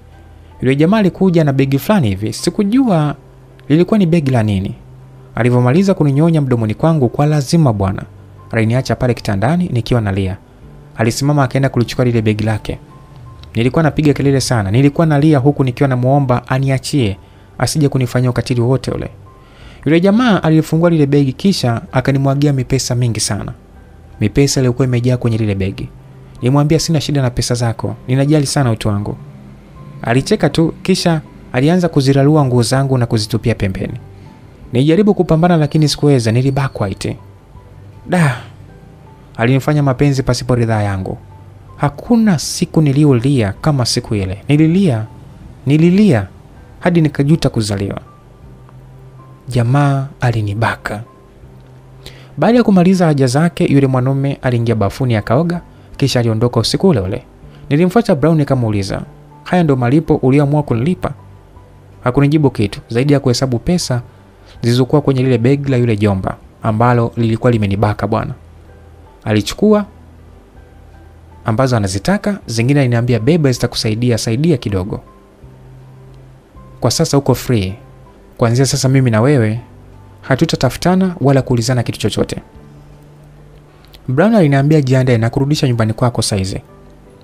Brown alinikokota na zile pesa, akanipakia kwenye gari, alinipeleka hadi kule sehemu nilikokuaga nimepanga. Alinifikisha yeye akaondoka. Niliingia ndani nikajifungia, nililia sana tu. Nijiuliza kwa nini niteseka katika nchi za watu? Ni bora nirudi nyumbani kwetu Tanzania. Usiku ule nilala, kesho yake niliandaa barua ya kuacha kazi. Kisha nilikwenda hadi kule ofisi ambako nilikuwa nafanyia kazi. Niliwasilisha ombi langu la kuacha kazi. Baada ya hapo nirudi nyumbani, nituliza akili, then nilikwenda kule kwa uncle. Nilikwenda kuongea naye. Nilimwambia kuwa nataka kurudi Tanzania. Aliniuliza ni kwa nini? Nimwambia nimepakumbuka tu nyumbani. Lakini kwa nini uache kazi love? Watu wanatamani kutoka Tanzania waje Ulaya. Na wewe unataka kutoka Ulaya urudi Tanzania. But why? Nilimwambia uncle nimemiss maisha Tanzania. Na kama hautojali naomba niliuze lile gari uliloniuliaga. Niongeze pesa yako. Uncle aliniambia kwa kuwa umeamua basi mimi sikuzuii kuhusiana na gari, wewe uza tu. Maana ile tayari ni yako. Nilikununulia wewe. Siwezi ichukua tena kutoka kwako. Niliwaaga nikarudi kule ghetto kwangu. Niliandika waraka mrefu sana wa kumpelekea Brown. Baada ya kuandika nilifunga safari kuelekea kule nyumbani kwake kumpelekea hiyo barua. Nilifika kule nyumbani kwa Brown nikakutana na tangazo kule katika kuta za nyumba zake. Nilisogea kwa karibu nikaenda lisoma lile tangazo. Lilikuwa ni tangazo la kuuzwa ile nyumba aliyokuwa anakaa Brown. Nilishangaa sana. Nilisogea pale getini nikaanza kubonyeza kengele lakini wala kutokea mtu yeyote kule ndani. Kiukweli nililia sana. Nijikuta tu nakaa pale huko machozi yakiwa yananishuka tu. Kwani Brown kakutwa na nini jamani? Ni kwa nini anitendea hivyo lakini? Kwa hiyo baada ya kunifanyia ukatili kaamua kuhama na nyumba. Na nyumba yani anaiuza kabisa. Maumivu yalikuwa ni makali sana. Mwili wangu ulikuwa ni hovyo. Nilikuwa na maumivu katika ile sehemu alionipiga Brown. Ni pale kwenye paji la uso aliponipiga ngumi hadi nikazimia. Palikuwa na kiwekundu cha damu, palichanika kiasi pia. Maumivu mengine yalikuwa ni yale ya kuingiliwa kimwili bila ridhaa yangu. Nilikuwa nasikia maumivu katika sehemu zangu za siri. Yaani sikukumbuka hata kwenda hospitali. Imagine kitu nilichokiwaza cha kwanza ni kuikimbia Marekani. Sikuwaza hata afya yangu itakuwaje. Baada ya kubakwa na yule mwanaume mshenzi nikiwa pale nje ya geti la Brown, ndio ilinijia hiyo akili ya kuwahi hospitali ili niweze angalau kupatiwa dawa za kunikinga na maambukizi ya VVU. Nilipanda kwenye gari langu, nikaanza kutafuta hospitali ya karibu ambako nitawahi kupatiwa msaada kwa sababu nilikuwa na hali ambayo sio nzuri. Kichwa kilikuwa kinaniuma sana.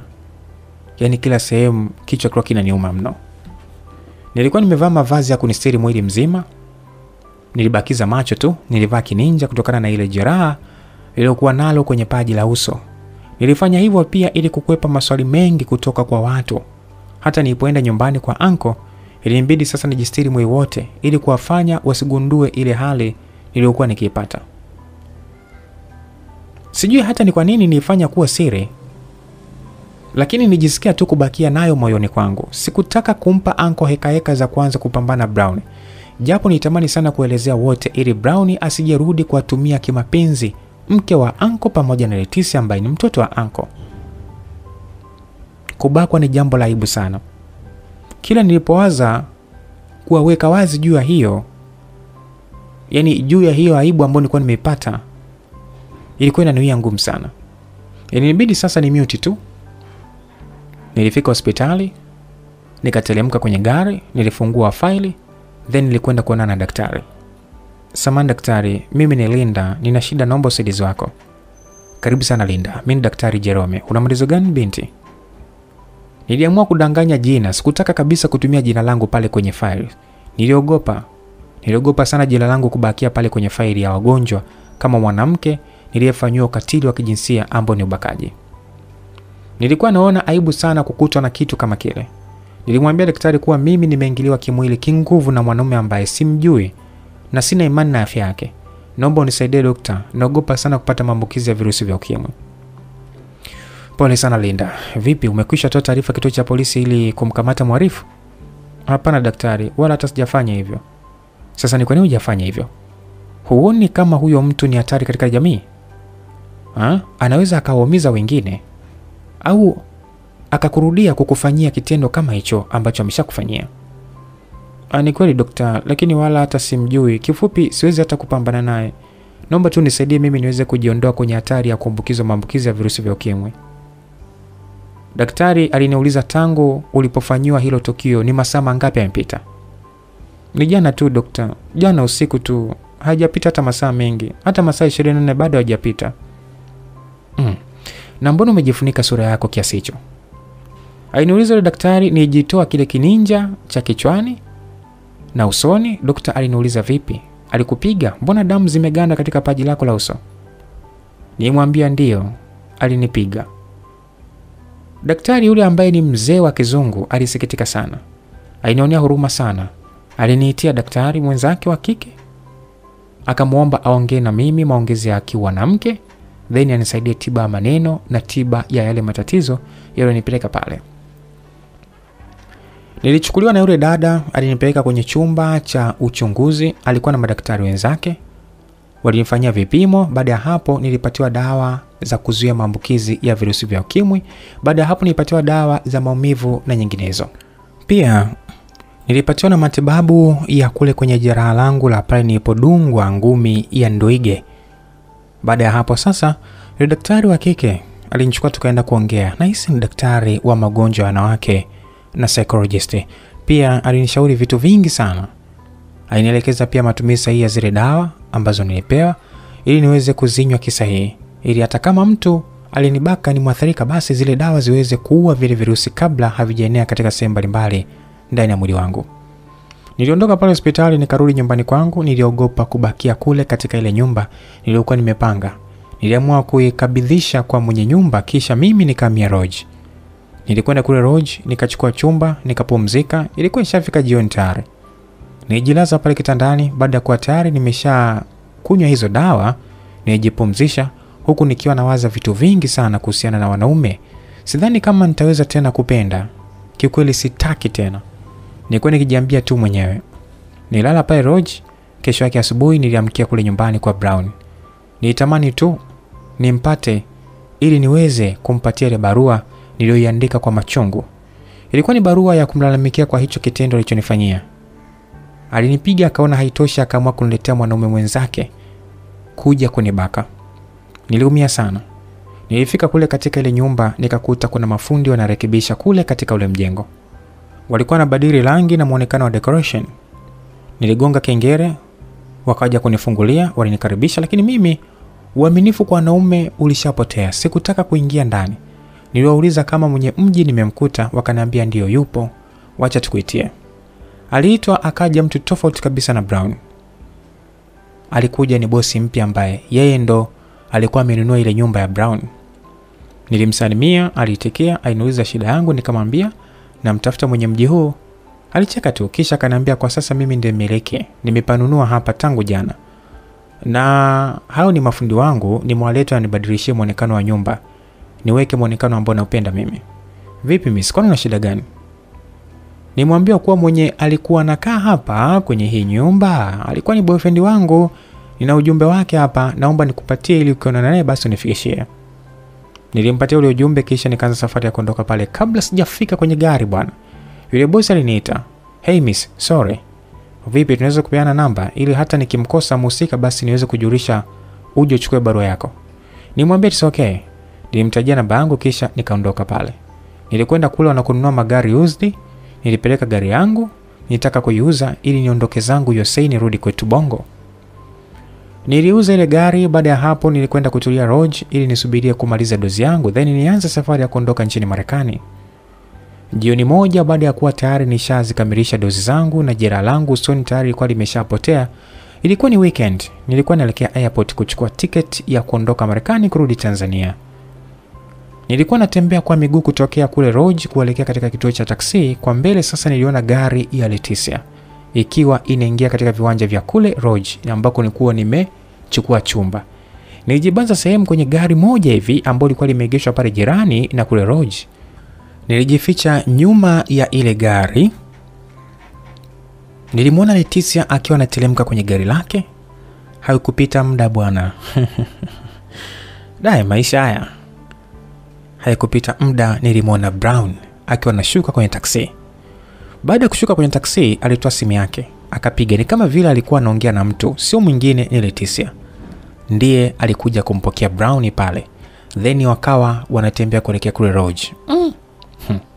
Wakiwa wamekaribia ile maeneo nilikokuwa nimejificha, nimeona yule boss aliyenunua ile nyumba ya Brown akiwa anatembea kuja huku ilipokuwepo ile gari niliyokuwa nimejificha nyuma yake.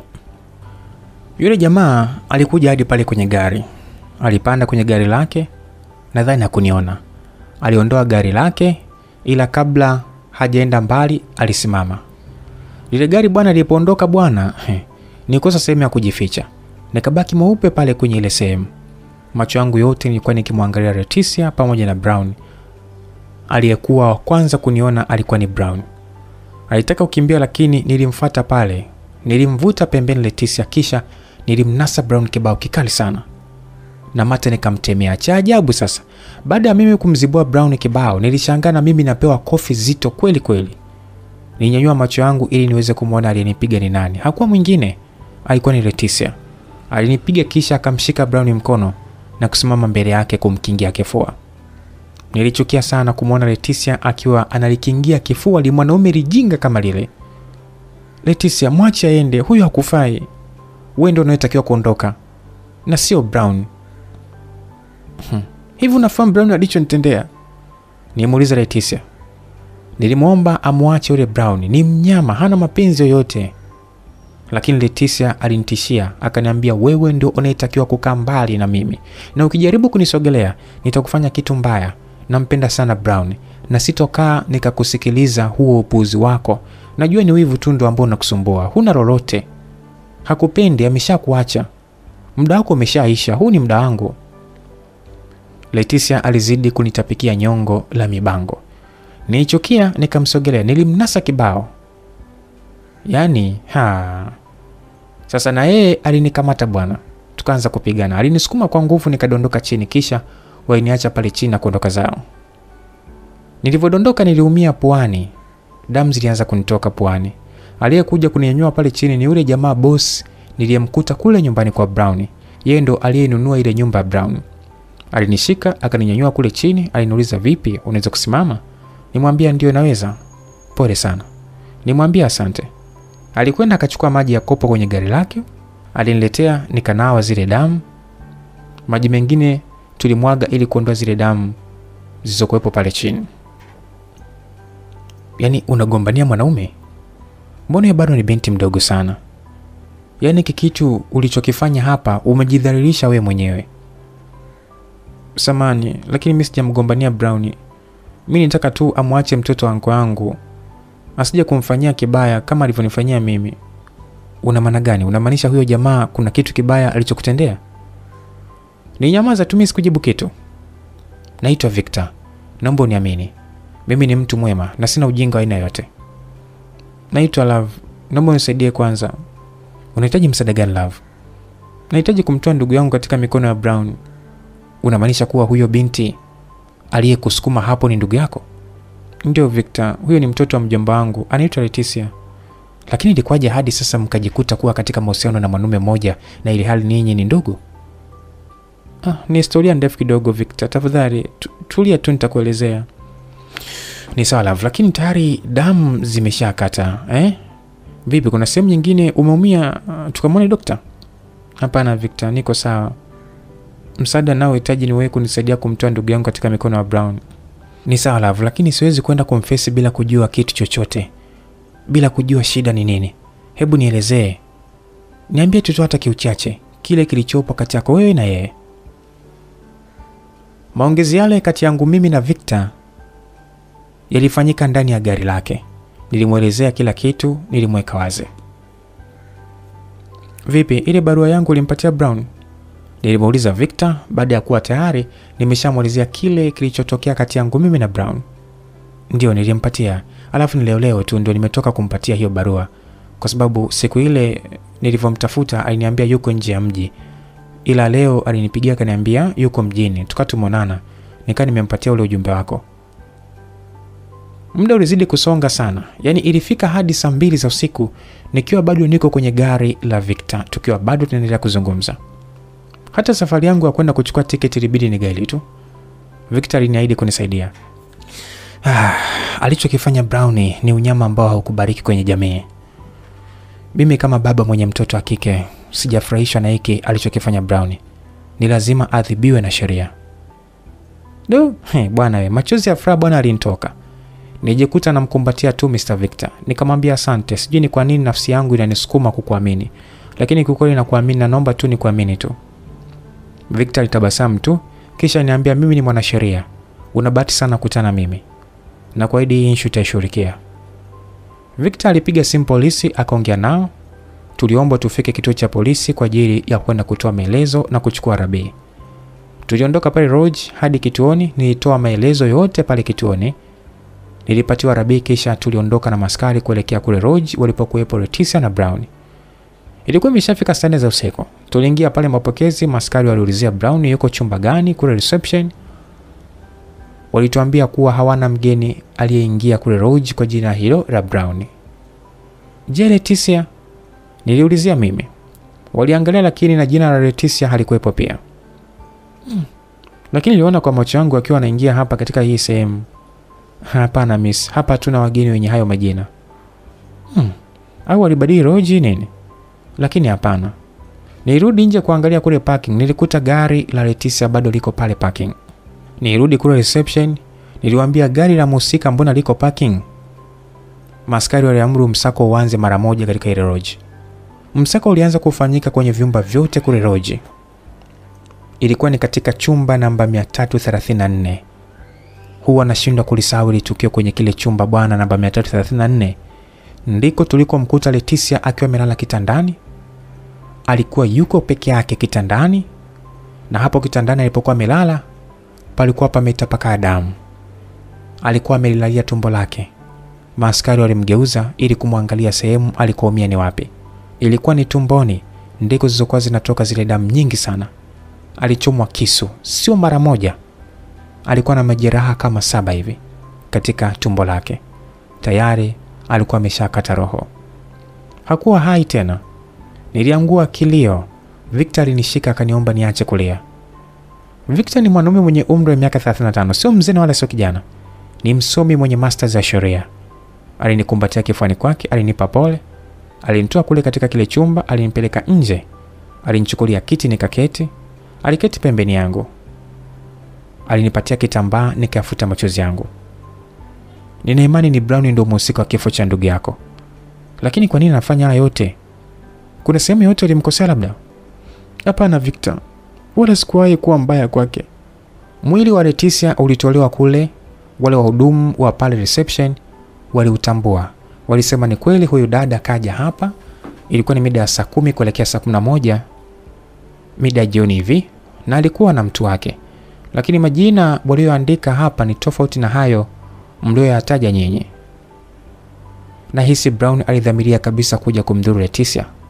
Na ndio maana hata majina walifake. Mwili wa Leticia ulipelekwa hospitali kwa ajili ya kwenda kuhifadhiwa ili kusubiria taratibu za mazishi. Bado nilikuwa sijatoa taarifa kwa uncle. Nijiuliza nitaanzia wapi kuelezea. Maaskari waliniuliza kama nina picha yoyote ya mtumiwa wa tukio la mauaji ya Leticia. Niliwaambia ndio ninayo. Nilitoa picha ya Brown nikawaonyesha kule reception, walithibitisha, walisema ni yeye, huyo ndo aliyekuja naye hapa. Maaskari walianza msako wa kumtafuta Brown. Victor aliniambia unatakiwa utoe taarifa kwa mjomba wako ili wajue kile kilichomkuta binti yao kabla hawajaona kwenye vyombo vya habari. Victor, naogopa. Nina imani watanilaumu mimi kwa sababu nishindwe kuwaweka wazi mapema kwa Brown ni mwanamume wa aina gani. Mwenye makosa ni yule aliyeanza mahusiano na Brown. Na ili hali anatambua kabisa kuwa huyo alikuwa ni mwanamume wako. Twende nikupeleke kwa mjomba wako. Ukaambia ukweli. Mimi nitakusaidia kuelewesha. Na sitokubali wakuumize wala kukutupia lawama zozote. Aliongea Victor huko akiwa ananyanyua pale kwenye kiti. Nilipanda kwenye gari lake. Safari ilianza kuelekea nyumbani kwa anko wangu. Karibuni, ingieni ndani. Mbona usiku jomba? Jomba, ni salama kweli? Na huyu aliyekuja naye nani? Hayo yalikuwa ni maswali alioniuliza anko baada ya kuwa tayari nimeshafika kule nyumbani kwake. Huyu ni rafiki yangu mpya anaitwa Victor. Nilimjibu anko kisha nikamkaribisha Victor akaketi. Bwana Victor, karibu sana. Anko alimkaribisha Victor. Asante sana. Samahani kwa usumbufu, wenda tayari mlikuwa mmeshalala lakini tumewaamsha, kuna taarifa tumezileta sio nzuri. Ni kumhusu binti yenu ambaye ni Leticia. Alielezea Victor, lakini kabla hajamaliza anko alimstopisha kisha akaniuliza, jomba, huyu anaongea kuhusu nini? Kuna kitu chochote kimetokea? Ndio anko, Leticia amefariki dunia. Nini kimetokea kwa binti yangu? Aliuliza anko huku akiwa anajifuta machozi. Kila mmoja pale ndani alidondosha chozi. Kilio kile kilimwamsha mke wa anko aliyekuwa chumbani kwake kalala. Kuna nini? Mbona mmegeuza nyumba yangu kuwa jumba la vilio? What's happened? Mke wangu, binti yetu Leticia ametuacha. Anko alitoa jibu kwa mke wake. Umemfanya nini binti yangu? Aliniuliza mke wa anko huku akiwa ananisogelea. Victor alimzuia, alimwambia usimguse huyo, hausiki na chochote. Yeye ndio mhusika na lazima ulipe kwa haya yote. Mke wa anko alianza kulia na kunitupia lawama zote kuwa mimi ndio mhusika wa kifo cha mtoto wake ambaye ni Leticia. Alianza kupambana kutaka anipige. Victor na anko walimshikilia, wakamwambia atulie, mimi siwezi kumuua ndugu yangu. Anko aliwasha simu yake akakutana na habari za Leticia zikiwa zimeenea kwenye blog mbalimbali. Marafiki zake Leticia pamoja na watu wa karibu walianza kumpigia anko na kumpa pole. Hapo ndipo anko alipoamini kweli ya kwamba Leticia hayuko tena. Alilia mno. Mke wa anko kila alipotaka kunigusa, Victor alinikingia kifua. Alinitukana matusi mengi sana, yalionifanya na mimi nimropokee. Nilimwambia, wewe hapo ndo sababu ya mwanao kufa kwa sababu wote mlikuwa mnashindana kumtongoza Brown. Baada ya mimi kutamka hayo, mke wa anko alinyamaza kimya. Anko aliniuliza, jomba, unasema? Ndio anko, nina ushahidi wote wa picha za uchi ambazo mkeo na binti yako walikuwa wanashindana kumtumia boyfriend wangu. Walimtumia hadi barua kunipondea, lengo tu walitaka mpenzi wangu aniache ili yeye awe na wao. Anko, mimi na Brown tulishaachana na alinifanyia kitendo kibaya sana, na Brown ndo mhusika wa kifo cha Leticia. Nilikuwa na hasira hadi nilihisi mwili wangu unachemka. Nijikuta nimemwambia anko kila kitu na ushahidi nikamonyesha. Sikupenda vile yule mwanamke wake alivyokuwa ananichukulia kama mtu baki tu, na ili hali nina siri zake na ni chafu kupita kiasi. Nilimweka anko pembeni, wawili tu, mimi na yeye tu. Nikamwelezea kila kitu na ushahidi nikamonyesha. Anko alichanganyikiwa. Aliniambia, jomba, sikuwahi kujua kama ninaishi na shetani mkubwa kiasi hiki. Baada ya mazishi ya Leticia, anko alimtalaki mkewe. Hakupenda ule uchafu aliofanya mkewe. Anko alihamia sehemu nyingine, akamwachia yule mwanamke kila kitu yake enda kuanza upya. Alinizuia kurudi Tanzania. Aliniambia, kwa sasa wewe ndo utachukua nafasi ya binti yangu Leticia. Anko alikuwa anampenda sana Leticia. Ule upendo wote aliuhamishia kwangu. Bado Brown aliendelea kutafutwa. Mimi nilikwenda kukaa na anko wangu katika jimbo tofauti na ile la zamani alilokuwa akikaa hapo mwanzo.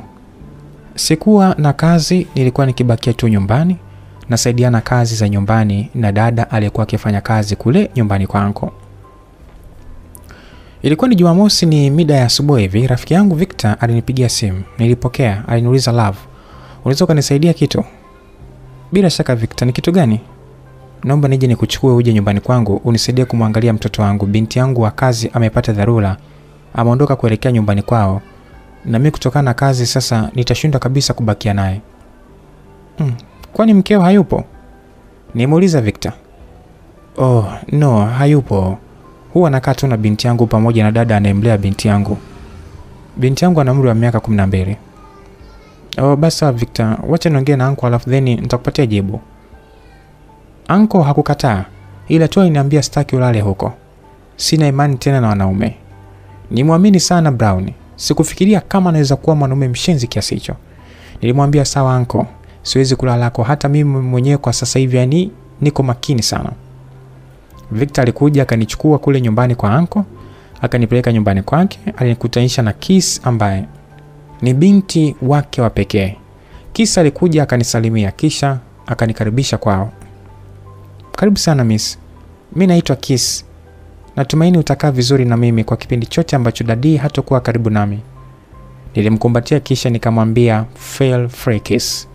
Mimi nitakwenda vizuri tu kwa sababu mimi napenda sana watoto." Kiss pamoja na baba yake walitabasamu tu kisha tulitembea kuelekea ndani. Victor aliondoka akaniacha mimi pamoja na Kiss. Nilishinda kule nyumbani kwake hadi jioni mida ya saa 10 hivi. Nilimtafuta Victor nikamwambia mimi nahitaji kurudi nyumbani. Uncle hatopenda kabisa endapo kama nikichelewa kurudi. Kama unavyojua, ana wasiwasi sana kutokana na kile ambacho kilimpata Leticia. Victor aliniambia kuwa hatawahi kurudi. Alinibembeleza sana ili niweze kulala kule nyumbani kwake ili nimwangalizie mtoto wake, lakini nilikataa. Nilimuomba niondoke na mwanae, alikubali, ila aliniomba nimchungie sana mtoto wake. Nilimwahidi kuwa Kiss atakuwa salama katika mikono yangu. Niliondoka na Kiss nikaenda naye kule nyumbani kwa uncle. Alinizoea nikamzoea. Hata baba yake alipokuja kumchukua Kiss hakutaka kuondoka. Alimwambia baba yake kuwa amwache abakie na mimi. Victor kuishi mbali na Kiss hawezi. Alichokifanya, alimwomba uncle ruhusa ya mimi kwenda kukaa nyumbani kwake kwa ajili ya Kiss. "Mr. Victor, natumaini binti yangu atakuwa salama mikononi mwako. Sitokusamehe endapo kama binti yangu akikutwa na chochote." Uncle alimruhusu, lakini alimpa onyo bwana Victor. Rasmi nilihamia nyumbani kwa Victor, nikaanza kuishi kule kwake. Mtoto wa Victor alinipenda hadi akaanza kuniita mom. Asubuhi alitaka mimi ndio nimsindikize school na jioni nilikwenda kumfuata school. Nilikuwa natumia gari la babake. Lakini baada ya siku kupita, baba Kiss alininunulia gari langu kwa ajili ya kuwa nalitumia kumpelekea mwanae shuleni. Siku zilizidi kwenda, mimi na Victor tulianza kupendana japo hakuna aliyekuwa anataka kumwambia mwenzake chochote. Matendo ya Victor kwangu kwa kadri tulivyokuwa tunazoeana yalijidhihirisha kwangu kwa kuonyesha hisia zake kwangu. Na vile sasa nilivyokuwa na mkea, nilikuwa najituma kama mke wake. Na ukizingatia mtoto ni ananipenda kupita maelezo. Basi mdogo mdogo na baba mtu naye alianza kuzama kwangu japo bado alikuwa hajanitamkia. Ilikuwa ni usiku mida ambayo Kiss na yule dada wa kazi tayari walikuwa wameshalala. Victor alikuja chumbani kwangu akanigongea. Aliniomba tuongee kama sitojali. "Kuna kitu gani baba Kiss? Kwani tuwezi kuongea kesho?" "Nimeshindwa kabisa kulala. Naomba hata dakika 5 tu. Nahitaji kuambia kitu kilichopo ndani ya moyo wangu." "Samahani love, kiukweli nimeshindwa. Nivumilie tu. Nahitaji kuambia, tafadhali." "Ni sawa Victor, hakuna tatizo." Nilichukua kanga nikajifunika juu ya ile night dress nyepesi. Nisije mtega baba Kiss. Baada ya hapo nilitoka nikaenda kumsikiliza. Tulikwenda sitting room, tuliketi pale kwenye sofa. Baba Kiss aliniambia, "Love, samahani kwanza kwa kuamsha usingizini." "Bila samahani daddy." "Love, kiukweli kama unavyoona hapa ndani niko mpweke. Kiss anatamani kuwa na mama. Mimi mwenyewe natamani kuwa na mke." Jamaa ndo anaanza kunitongoza hivyo. Hakuwa na maneno mengi wala hakutaka kunipotezea muda. Alinifungukia tu kiro safi tu. Akanambia, "Mwenzio mimi hisia zangu zimekwama kwako love. Nilikuwa naomba kama ukiniridhia basi niweze kukufanya wewe kuwa mke wangu." Kikweli hata mimi tayari nilishaanza kumuelewa Victor. Kama mnavyojua, moyo umeambiwa kusahau. Nilishasahau yale mambo yote yaliyotokea kwa Brown. Moyo ulishadata kwa Msela. Kujionyesha naogopa. Sikutaka kabisa ajue kama mimi ninampenda. Nilimtizama then nilimwambia kikweli sijajipanga kumpenda tena kiumbe anayeitwa mwanaume. Samani baba Kiss, tafuta tu mwanamke mwingine. Mimi siko tayari kuingia kwenye mahusiano, naogopa eti.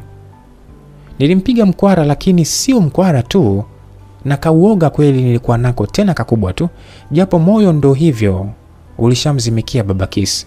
Baada ya mimi kumwambia hivyo, baba Kiss alinishika mikono yangu, alinikiss, kisha akaniambia na kuapia kwa jina la mwanangu Kiss, sitakutenda na wala sitakuwa kama wale wanaume uliokuumiza. Nitakufanya kila siku zidi kunipenda na utaenjoy mapenzi bora kutoka kwangu. Nakupenda sana love. Naomba ukubali kuwa wangu. Natamani uwe mama watoto wangu. Natamani kuendelea kumuona akiwa na furaha kama anayokuwa nayo pale anapokuwa pembeni yake. Tafadhali sana love. Nimekuzoea love. Ni wewe ndiye uliyeninyima usingizi. Nashindwa kulala kwa ajili yako love. Naomba nikubalie nikuoe ili uwe unalala ubavuni kwangu. Baba Kiss alisogea zaidi karibu yangu. Nilihisi ni kama sumaku inanivuta hivi. Kuna kimvutano fulani hivi nikihisi. Kilinilegeza bwana, lakini nilipambana nacho. Baba Kiss aliniuliza, "Are you ready to be mine?" Nilimwomba anipe muda niweze jua hilo. "Ni sawa mpenzi. Mimi nakupatia muda, lakini nakuomba usichelewe." Aliniambia baba Kiss, then alinyanyua pale kwenye sofa, akaniomba nirudi chumbani kwangu. Nikaendelea kupumzika. Tuliongozana mimi na yeye kwa ajili ya kuelekea katika vyumba vyetu ili tukajilalie zetu. Baada ya kukaribia katika chumba changu, nilifungua mlango bila hata kumwaga Victor. Jamani, sijui hata aibu nilikuwa nazitoa wapi. Utafikiri mara yangu ya kwanza kutongozwa. Baada ya kufungua mlango, Victor aliniita, "My love, sama naomba uje." Niligeuka nikamtizama, alinisogelea na kunibusu. Then alinikumbatia. Jamani, kuna vile nilijisikia baada ya kupewa busu na Victor. Aliponikumbatia ndo kabisa mwenzenu nilipagawa. "Ainiita baby." Nilimtizama tu, aliniambia, "I love you. I love you so much. Please, nikubalie." Mwenzenu yukosa hata cha kuongea. Nibakia kujituliza tu pale kifuani kwa Daddy Victor. Alinikumbatia kwa muda, alafu baada ya hapo aliniomba nimpe kiss ili aweze kupata usingizi. Jamani, Victor naye. Nie, nilimwambia Daddy, "Please stop it. Nakuomba mara moja tu mpenzi, usininyime eti." Ndo kashaomba, nafanyaje sasa? Mwenzenu sikumnyima. Saa kisi kwa ni shingapi? Kisi kweli ni kitu cha kumnyima mtu kweli? Mimi nilimpatia kisi ya shavuni, baada ya hapo nilimkisi kwenye paji la uso. Aish. Sikutaka kuonekana mshamba bwana. Nilimalizia kwa kuikisi mikono yake, na yeye alishika kwangu akaibusu. Baada ya hapo alimalizia kwa kuniambia, "Ulale salama my soulmate." Niliingia chumbani kwangu na yeye aliingia chumbani kwake. Hivi ninawezaje kumpiga kiss jamani? Nijiuliza huku nikiwa nimeketi kitandani kwangu. This love. Nijifunika blanketi langu, na siku hiyo bwana nilipata usingizi morwa. Asubuhi niliamshwa na ujumbe mtamu sana kutoka kwa Daddy Victor. Niliamka, nikaishika simu yangu, nilikuwa na usoma ule ujumbe huku nikiwa nazunguka tu kule katika chumba changu. Mdomoni kwangu niliacha tabasamu tamu sana. Tayari nishampenda eti. Tena nimezama na miguu yote miwili, japo sitaki kumuonyesha waziwazi. Je, nitawezaje kulificha huba langu kwake? Asubuhi ile ilisikika sauti tamu sana ya gitaa. Nilisimama then nilitega sikio langu vizuri ili niweze kusikia ile sauti ya gitaa ilikuwa inatokea wapi. Nilisogea mlangoni, nikafungua mlango kinafasi kidogo tu. Then niliendelea kuenjoy ile ladha tamu sana ya gitaa. Ilikuwa inatokea chumbani kwa Victor. Ni yeye ndiye aliyekuwa anapiga gitaa na kuimba nyimbo tamu ya mapenzi. Ile nyimbo alikuwa anaimba Kizungu na Kifaransa. I never knew that Victor has such a sweet voice. Alikuwa anaimba kwa hisia sana. Nijikuta nimevutiwa sana na ule uimbaji wake. Nilianza kucheza huku nikiwa na imagine like niko ndani ya vazi la harusi huko mbini baada ya kufunga ndoa na Victor. Imagination. Sijui hata nilikuwa na waza nini jamani. Nikiwa katikati ya ile imagination bwana, nilisikia sauti ikiwa inaniita, "Mom." Haraka sasa mawazo yangu yalijirudi katika hali ya kawaida. Alikuwa ni Kiss. Akishaamka huwa anakuja chumbani kwangu kunipiga kiss katika shavu langu kama salamu tu, na baada ya hapo hunikumbatia na kunijulia hali. Siku hiyo Kiss aliniambia, leo nahisi baba yangu ana furaha sana. Maana siku ambazo anakuaga na furaha huamka na kulipiga gitaa lake huku akiwa anaimba nyimbo nzuri na za kuvutia. Kiss, then nilimwambia hata mimi leo nina furaha kama alionayo babako. Wow, basi leo itakuwa siku njema kama tukitoka wote tukaenda kuenjoy fukweni. Ni sawa Kiss, nitaongea na babako. Kabla hata sijaimalizia hiyo sentensi yangu bwana, mlangoni pale ilisikika sauti ya Victor akiwa anasalimia. "Hello everyone, how did you wake up?" "Hello daddy," aliita Kiss huku akiwa anakimbia kwenda kufungua mlango. Alimuomba baba yake aingie. Victor alinitazama, nilimkonyeza kama ishara ya kumruhusu aingie kule chumbani kwangu. Mkononi kwake Victor alikuwa kashikilia gitaa lake. Alianza kulipiga kule chumbani huku akiwa anaimba kwa hisia. Nyimbo yake ilikuwa inazungumzia yale yaliyo ndani ya moyo wake. Ilikuwa ikielezea vile alivyozama kihisia na mwanamke ambaye ni kipenzi cha mtoto wake. Sikuwahi kujua kama ipo siku nitapenda baada ya Claudia wangu kuiaga dunia, lakini hatimaye nimepata chaka ambalo nitajificha mimi na kipenzi changu Kiss. Victor aliimba kwa hisia hadi akalia. Kiss alikwenda akamfuta baba yake machozi, kisha alimkumbatia. Victor alimwambia, "Kiss mwanangu, leo nataka twende katika kaburi la mama yako. Twende tukamwambie kuwa nyumbani kwetu kuna mgeni ambaye anatamani kumfanya yeye ndo awe mama yako." Unamaanisha kuwa wewe utamuoa Mom Love awe mama yangu? Kiss aliuliza swali kwa babake. "Ndio Kiss. Mimi nampenda sana mama yako ambaye pia ni rafiki yako Love. Natamani muoe ili abakie hapa siku zote." Kiss alifurahi sana. Alikuja akanikumbatia kisha akaniuliza, "Are you ready to be my father's wife?" Aliniuliza Kiss. Sijui kwa nini nililia, yani nilijikuta tu natoka na machozi. Hata Victor naye alilia. Kiss naye alitoka na machozi. Victor aliliweka lile gitaa lake pembeni. Alikuja akanikumbatia mimi na Kiss. Alituambia kuwa ninyi ndio furaha yangu. Tafadhali Love, naomba unikubali ili uweze kuikamilisha furaha yangu na mtoto wangu. "Ni kweli Mom, naomba mkubali my dad. Sipendi kumuona akiwa mpweke." "Ni sawa. Niko tayari kuwa mke wako na niko tayari kuwa mama kwa Kiss. Lakini pia Victor, kama hutojali, ningeomba nikwambie tu jambo mapema kabla ya yote." "Bila shaka sweetheart, niambie chochote." Nilimwambia Victor kwamba mimi pia nina mtoto wa kiume, jina lake ni Keanu. Natamani kuishi naye pamoja kwa sababu ni kwa muda mrefu sana nimekuwa nikiishi naye mbali. Wow, ni habari njema sana hizo. Hakuna tatizo la wewe kutaka kukaa na mtoto wako hapa. Nitampokea kama wewe ulivyompokea Kiss. Na tutakuwa familia moja. Baada ya jibu hilo, angalau nilipata amani ya moyo. Unajua, ukishakuwa na mtoto, yani mwanaume akikutongoza, kitu cha kwanza unawaza tu kuhusu mtoto wako, je, atakubalika au la? Sasa na mimi kumficha mwanangu ni ngumu sana.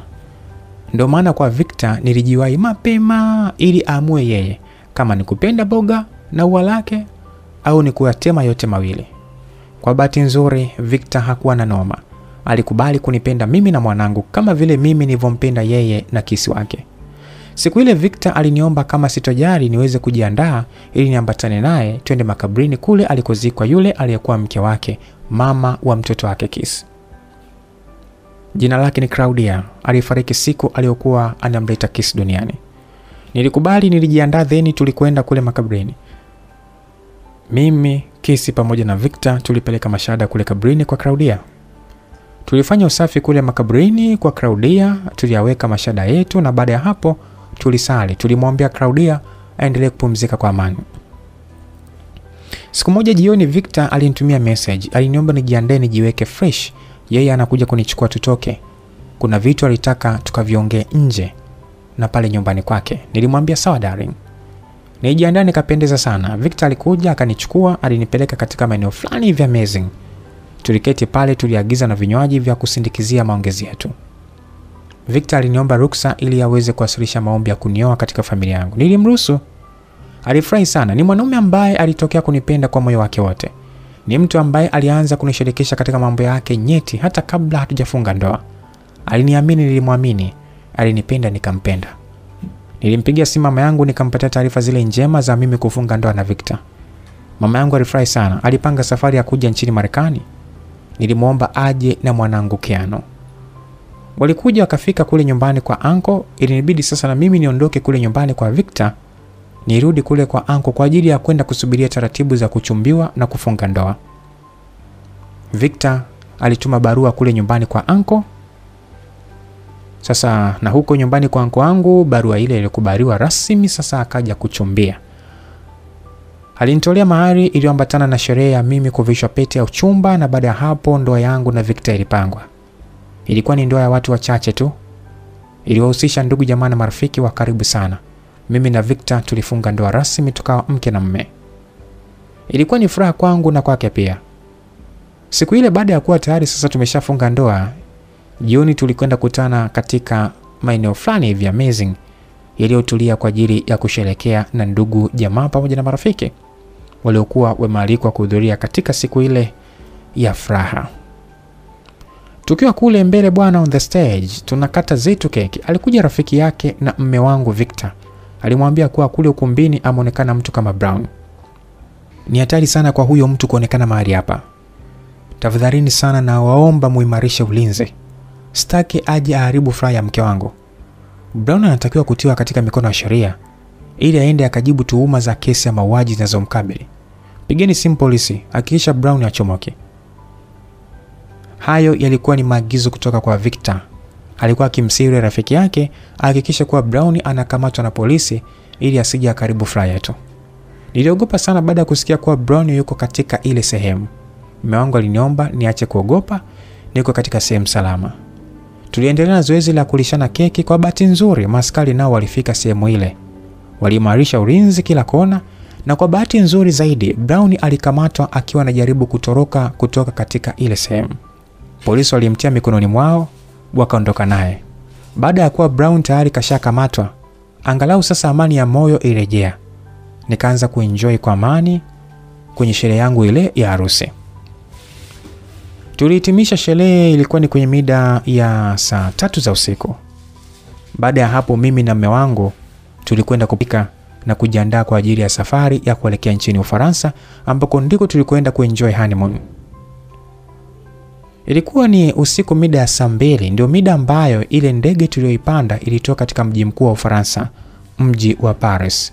Baada ya kufika kule airport, tulichukua usafiri kuelekea katika hoteli moja nzuri sana ya 5 star. Huko ndiko tulikoenda kuyafurahia mapenzi yetu. Kama mnavyojua, mji wa Paris ni baridi mwanzo mwisho. Sasa bwana, baada ya kuingia kule hoteli bwana, kila mmoja alikuwa kavaa nguo ya kumkinga na baridi, lakini bado baridi ilikuwa ni kali sana. Tuliagiza chai ya moto tukanywa. Baada ya hapo tulirudi chumbani kwetu. Hivi mnajua mimi na Victor hatukuwahi kuchunguliana. Nilikuwa simjui huko ndani yuko vipi, wala yeye alikuwa hanijui tamu yangu iko na ladha gani. Picha linaanza. Tuko chumbani bwana. Victor alivua nguo zake zote, akabakiwa na boxer. Kuja kugeuza jicho kumtizama, nikutana na ile fimbo ya Msa iko imekasirika mbaya mbovu. Victor alinisogelea, alinivuta karibu yake, tukaanza kupeana mate. Nilipata nyege, na ukizingatia sasa dudu na iona ilivyotaradadi. Niliupenyeza mkono wangu nikaanza kuitomasa ili zidi kufoka, huku ikiwa inatoa tu vitu fulani hivi kule kichwani. Ulikuwa unatoka utelezi fulani hivi. Victor alianza kunipunguzia nguo mwilini kwangu. Alizitoa zote, nikabaki bila nguo. Alianza kuninyonya kule kwenye chuchu zangu. Oh shit. Yaani nilikuwa nasikia utamu usiolezeka. Sikutaka kukaa kizembe. Nami nilikuwa namchezea katika sehemu mbalimbali mwilini kwake, haswa pale kati kwenye uume wake. Jamani, jamaa yuko vizuri. Alafu sasa ni uume wa kujitoshelezea. Nilimuomba anidu jamani, maana sio kwa nyege zile ambazo nilikuwa nazo. Ukizingatia na ile baridi sasa, oho. Nilimfungukia, nilimwambia daddy please, naomba unipe tamu. Victor alinilaza pale kitandani, akaanza kwanza kupitisha ulimi wake kule kwenye kitumbua changu. Oh my god. Yaani ni vile tu nashindwa kuelekeza, yaani kuelezea kiundani, lakini kikweli nilikuwa napata burudani mkolezo. Baada ya Victor kuinyonya kei yangu huku akiwa ananichezea pale kwenye nyonyo zangu, yaani alikuwa ananifanya nijisi kama ni huko kote nilikopitaga sikuwahi kutendewa haki kabisa kimapenzi. Jamani, alijua kuniandaa. Victor alishika ume wake, akaanza kunisugua juu kwenye mashavu pale. Alikuwa anapitisha hadi kule juu kwenye kisimi changu. Nilimuomba ingize ndani jamani. Alinichomekea muogo na kuanza kunipelekea moto barabara, tena kwa ufundi uliotaradadi. Jamani, Victor alinitia. Alafu sasa anajua kupeleka moto namna ambayo yani wala hata uchoki. Mwanaume kama Victor huwezi kabisa kuanza kumsaliti. Mwenzenu nilimpa yote. Nilimpa miuno kama yote. Oya, hiyo miuno, nilimzawadia. Alinidatisha nikamdatisha. Sijutii kuolewa naye, hajutii kunioa. Kitu ambacho siwezi ni kuwa mbali naye mwenzenu. Nimempenda. Tulikaa Paris kwa siku 14 tu. Baada ya hapo tulirudi nchini Marekani kwa ajili ya kwenda kushiriki katika kesi ya yule ex wangu ambaye ni Brown. Brown alihukumiwa kifungo cha maisha gerezani kwa kesi ya mauaji. Ni yeye ndiye aliyemuua Leticia. Sikumwonea huruma kwa sababu alistahili hiyo hukumu ya kifungo cha maisha gerezani. Sio yeye tu, hata yule mwenzake alinibaka siku ile kule nyumbani kwa Brown, naye alitafutwa hadi akapatikana. Hivi mnajua kama mume wangu ndio aliyesimama kama mwanasheria wangu? Raha ilioje jamani kuona mumeo akiwa anakupambania. Brown na mwenzie wote walifungwa gerezani. Yule mbakaji alihukumiwa miaka kadhaa, ila Brown alihukumiwa kifungo cha maisha. Baada ya kumalizana na kesi ya Brown, nilikwenda kumchukua mtoto wangu Keanu pamoja na mama yangu kutoka kule nyumbani kwa uncle. Nilikaa nao nyumbani kwangu kwa muda wa miezi 2. Baada ya hapo mama yangu aliondoka kurudi Tanzania. Mtoto wangu nilibakia naye huku USA. Kwa sasa nina watoto 3 ambao ni Kiss, Keanu na Cousin. Cousin ni lastiboni wa kiume ambaye nilizaa na Victor. Keanu ni ule mtoto nilizaaga katika ndoa yangu ya kwanza na Mark. Huyo Kiss ni ule mtoto wa Victor alinifanya mimi niwe chaguo la baba yake. Hiyo ndio safari ya mahusiano yangu tangu mwanzo hadi hapa nilipo sasa. Niseme tu ni kwa neema ya Mungu. Naishi kwa upendo na familia yangu, na mpenda mume wangu na yeye ananipenda sana. Kama mjuavyo, ndoa ni upendo. Zidisheni upendo na maombi katika ndoa zenu, nanyi mtamshinda shetani. Uvumilivu, msamaha na upendo ndizo nguzo kuu za kuilinda ndoa yako. Kitfefe ambaye ndo mtunzi katika simulizi hii ya This Love kaishia hapo. Ninaamini kuna vitu vingi umejifunza. Sehemu yoyote ambayo umekukosha, mtu yoyote ambaye amekukosha, tukutane kwenye comment. Niliyekusimulia simulizi hii ni mimi Lucas Lumbas kutoka hapa Simulizi Mix. Sina la ziada. Bye bye.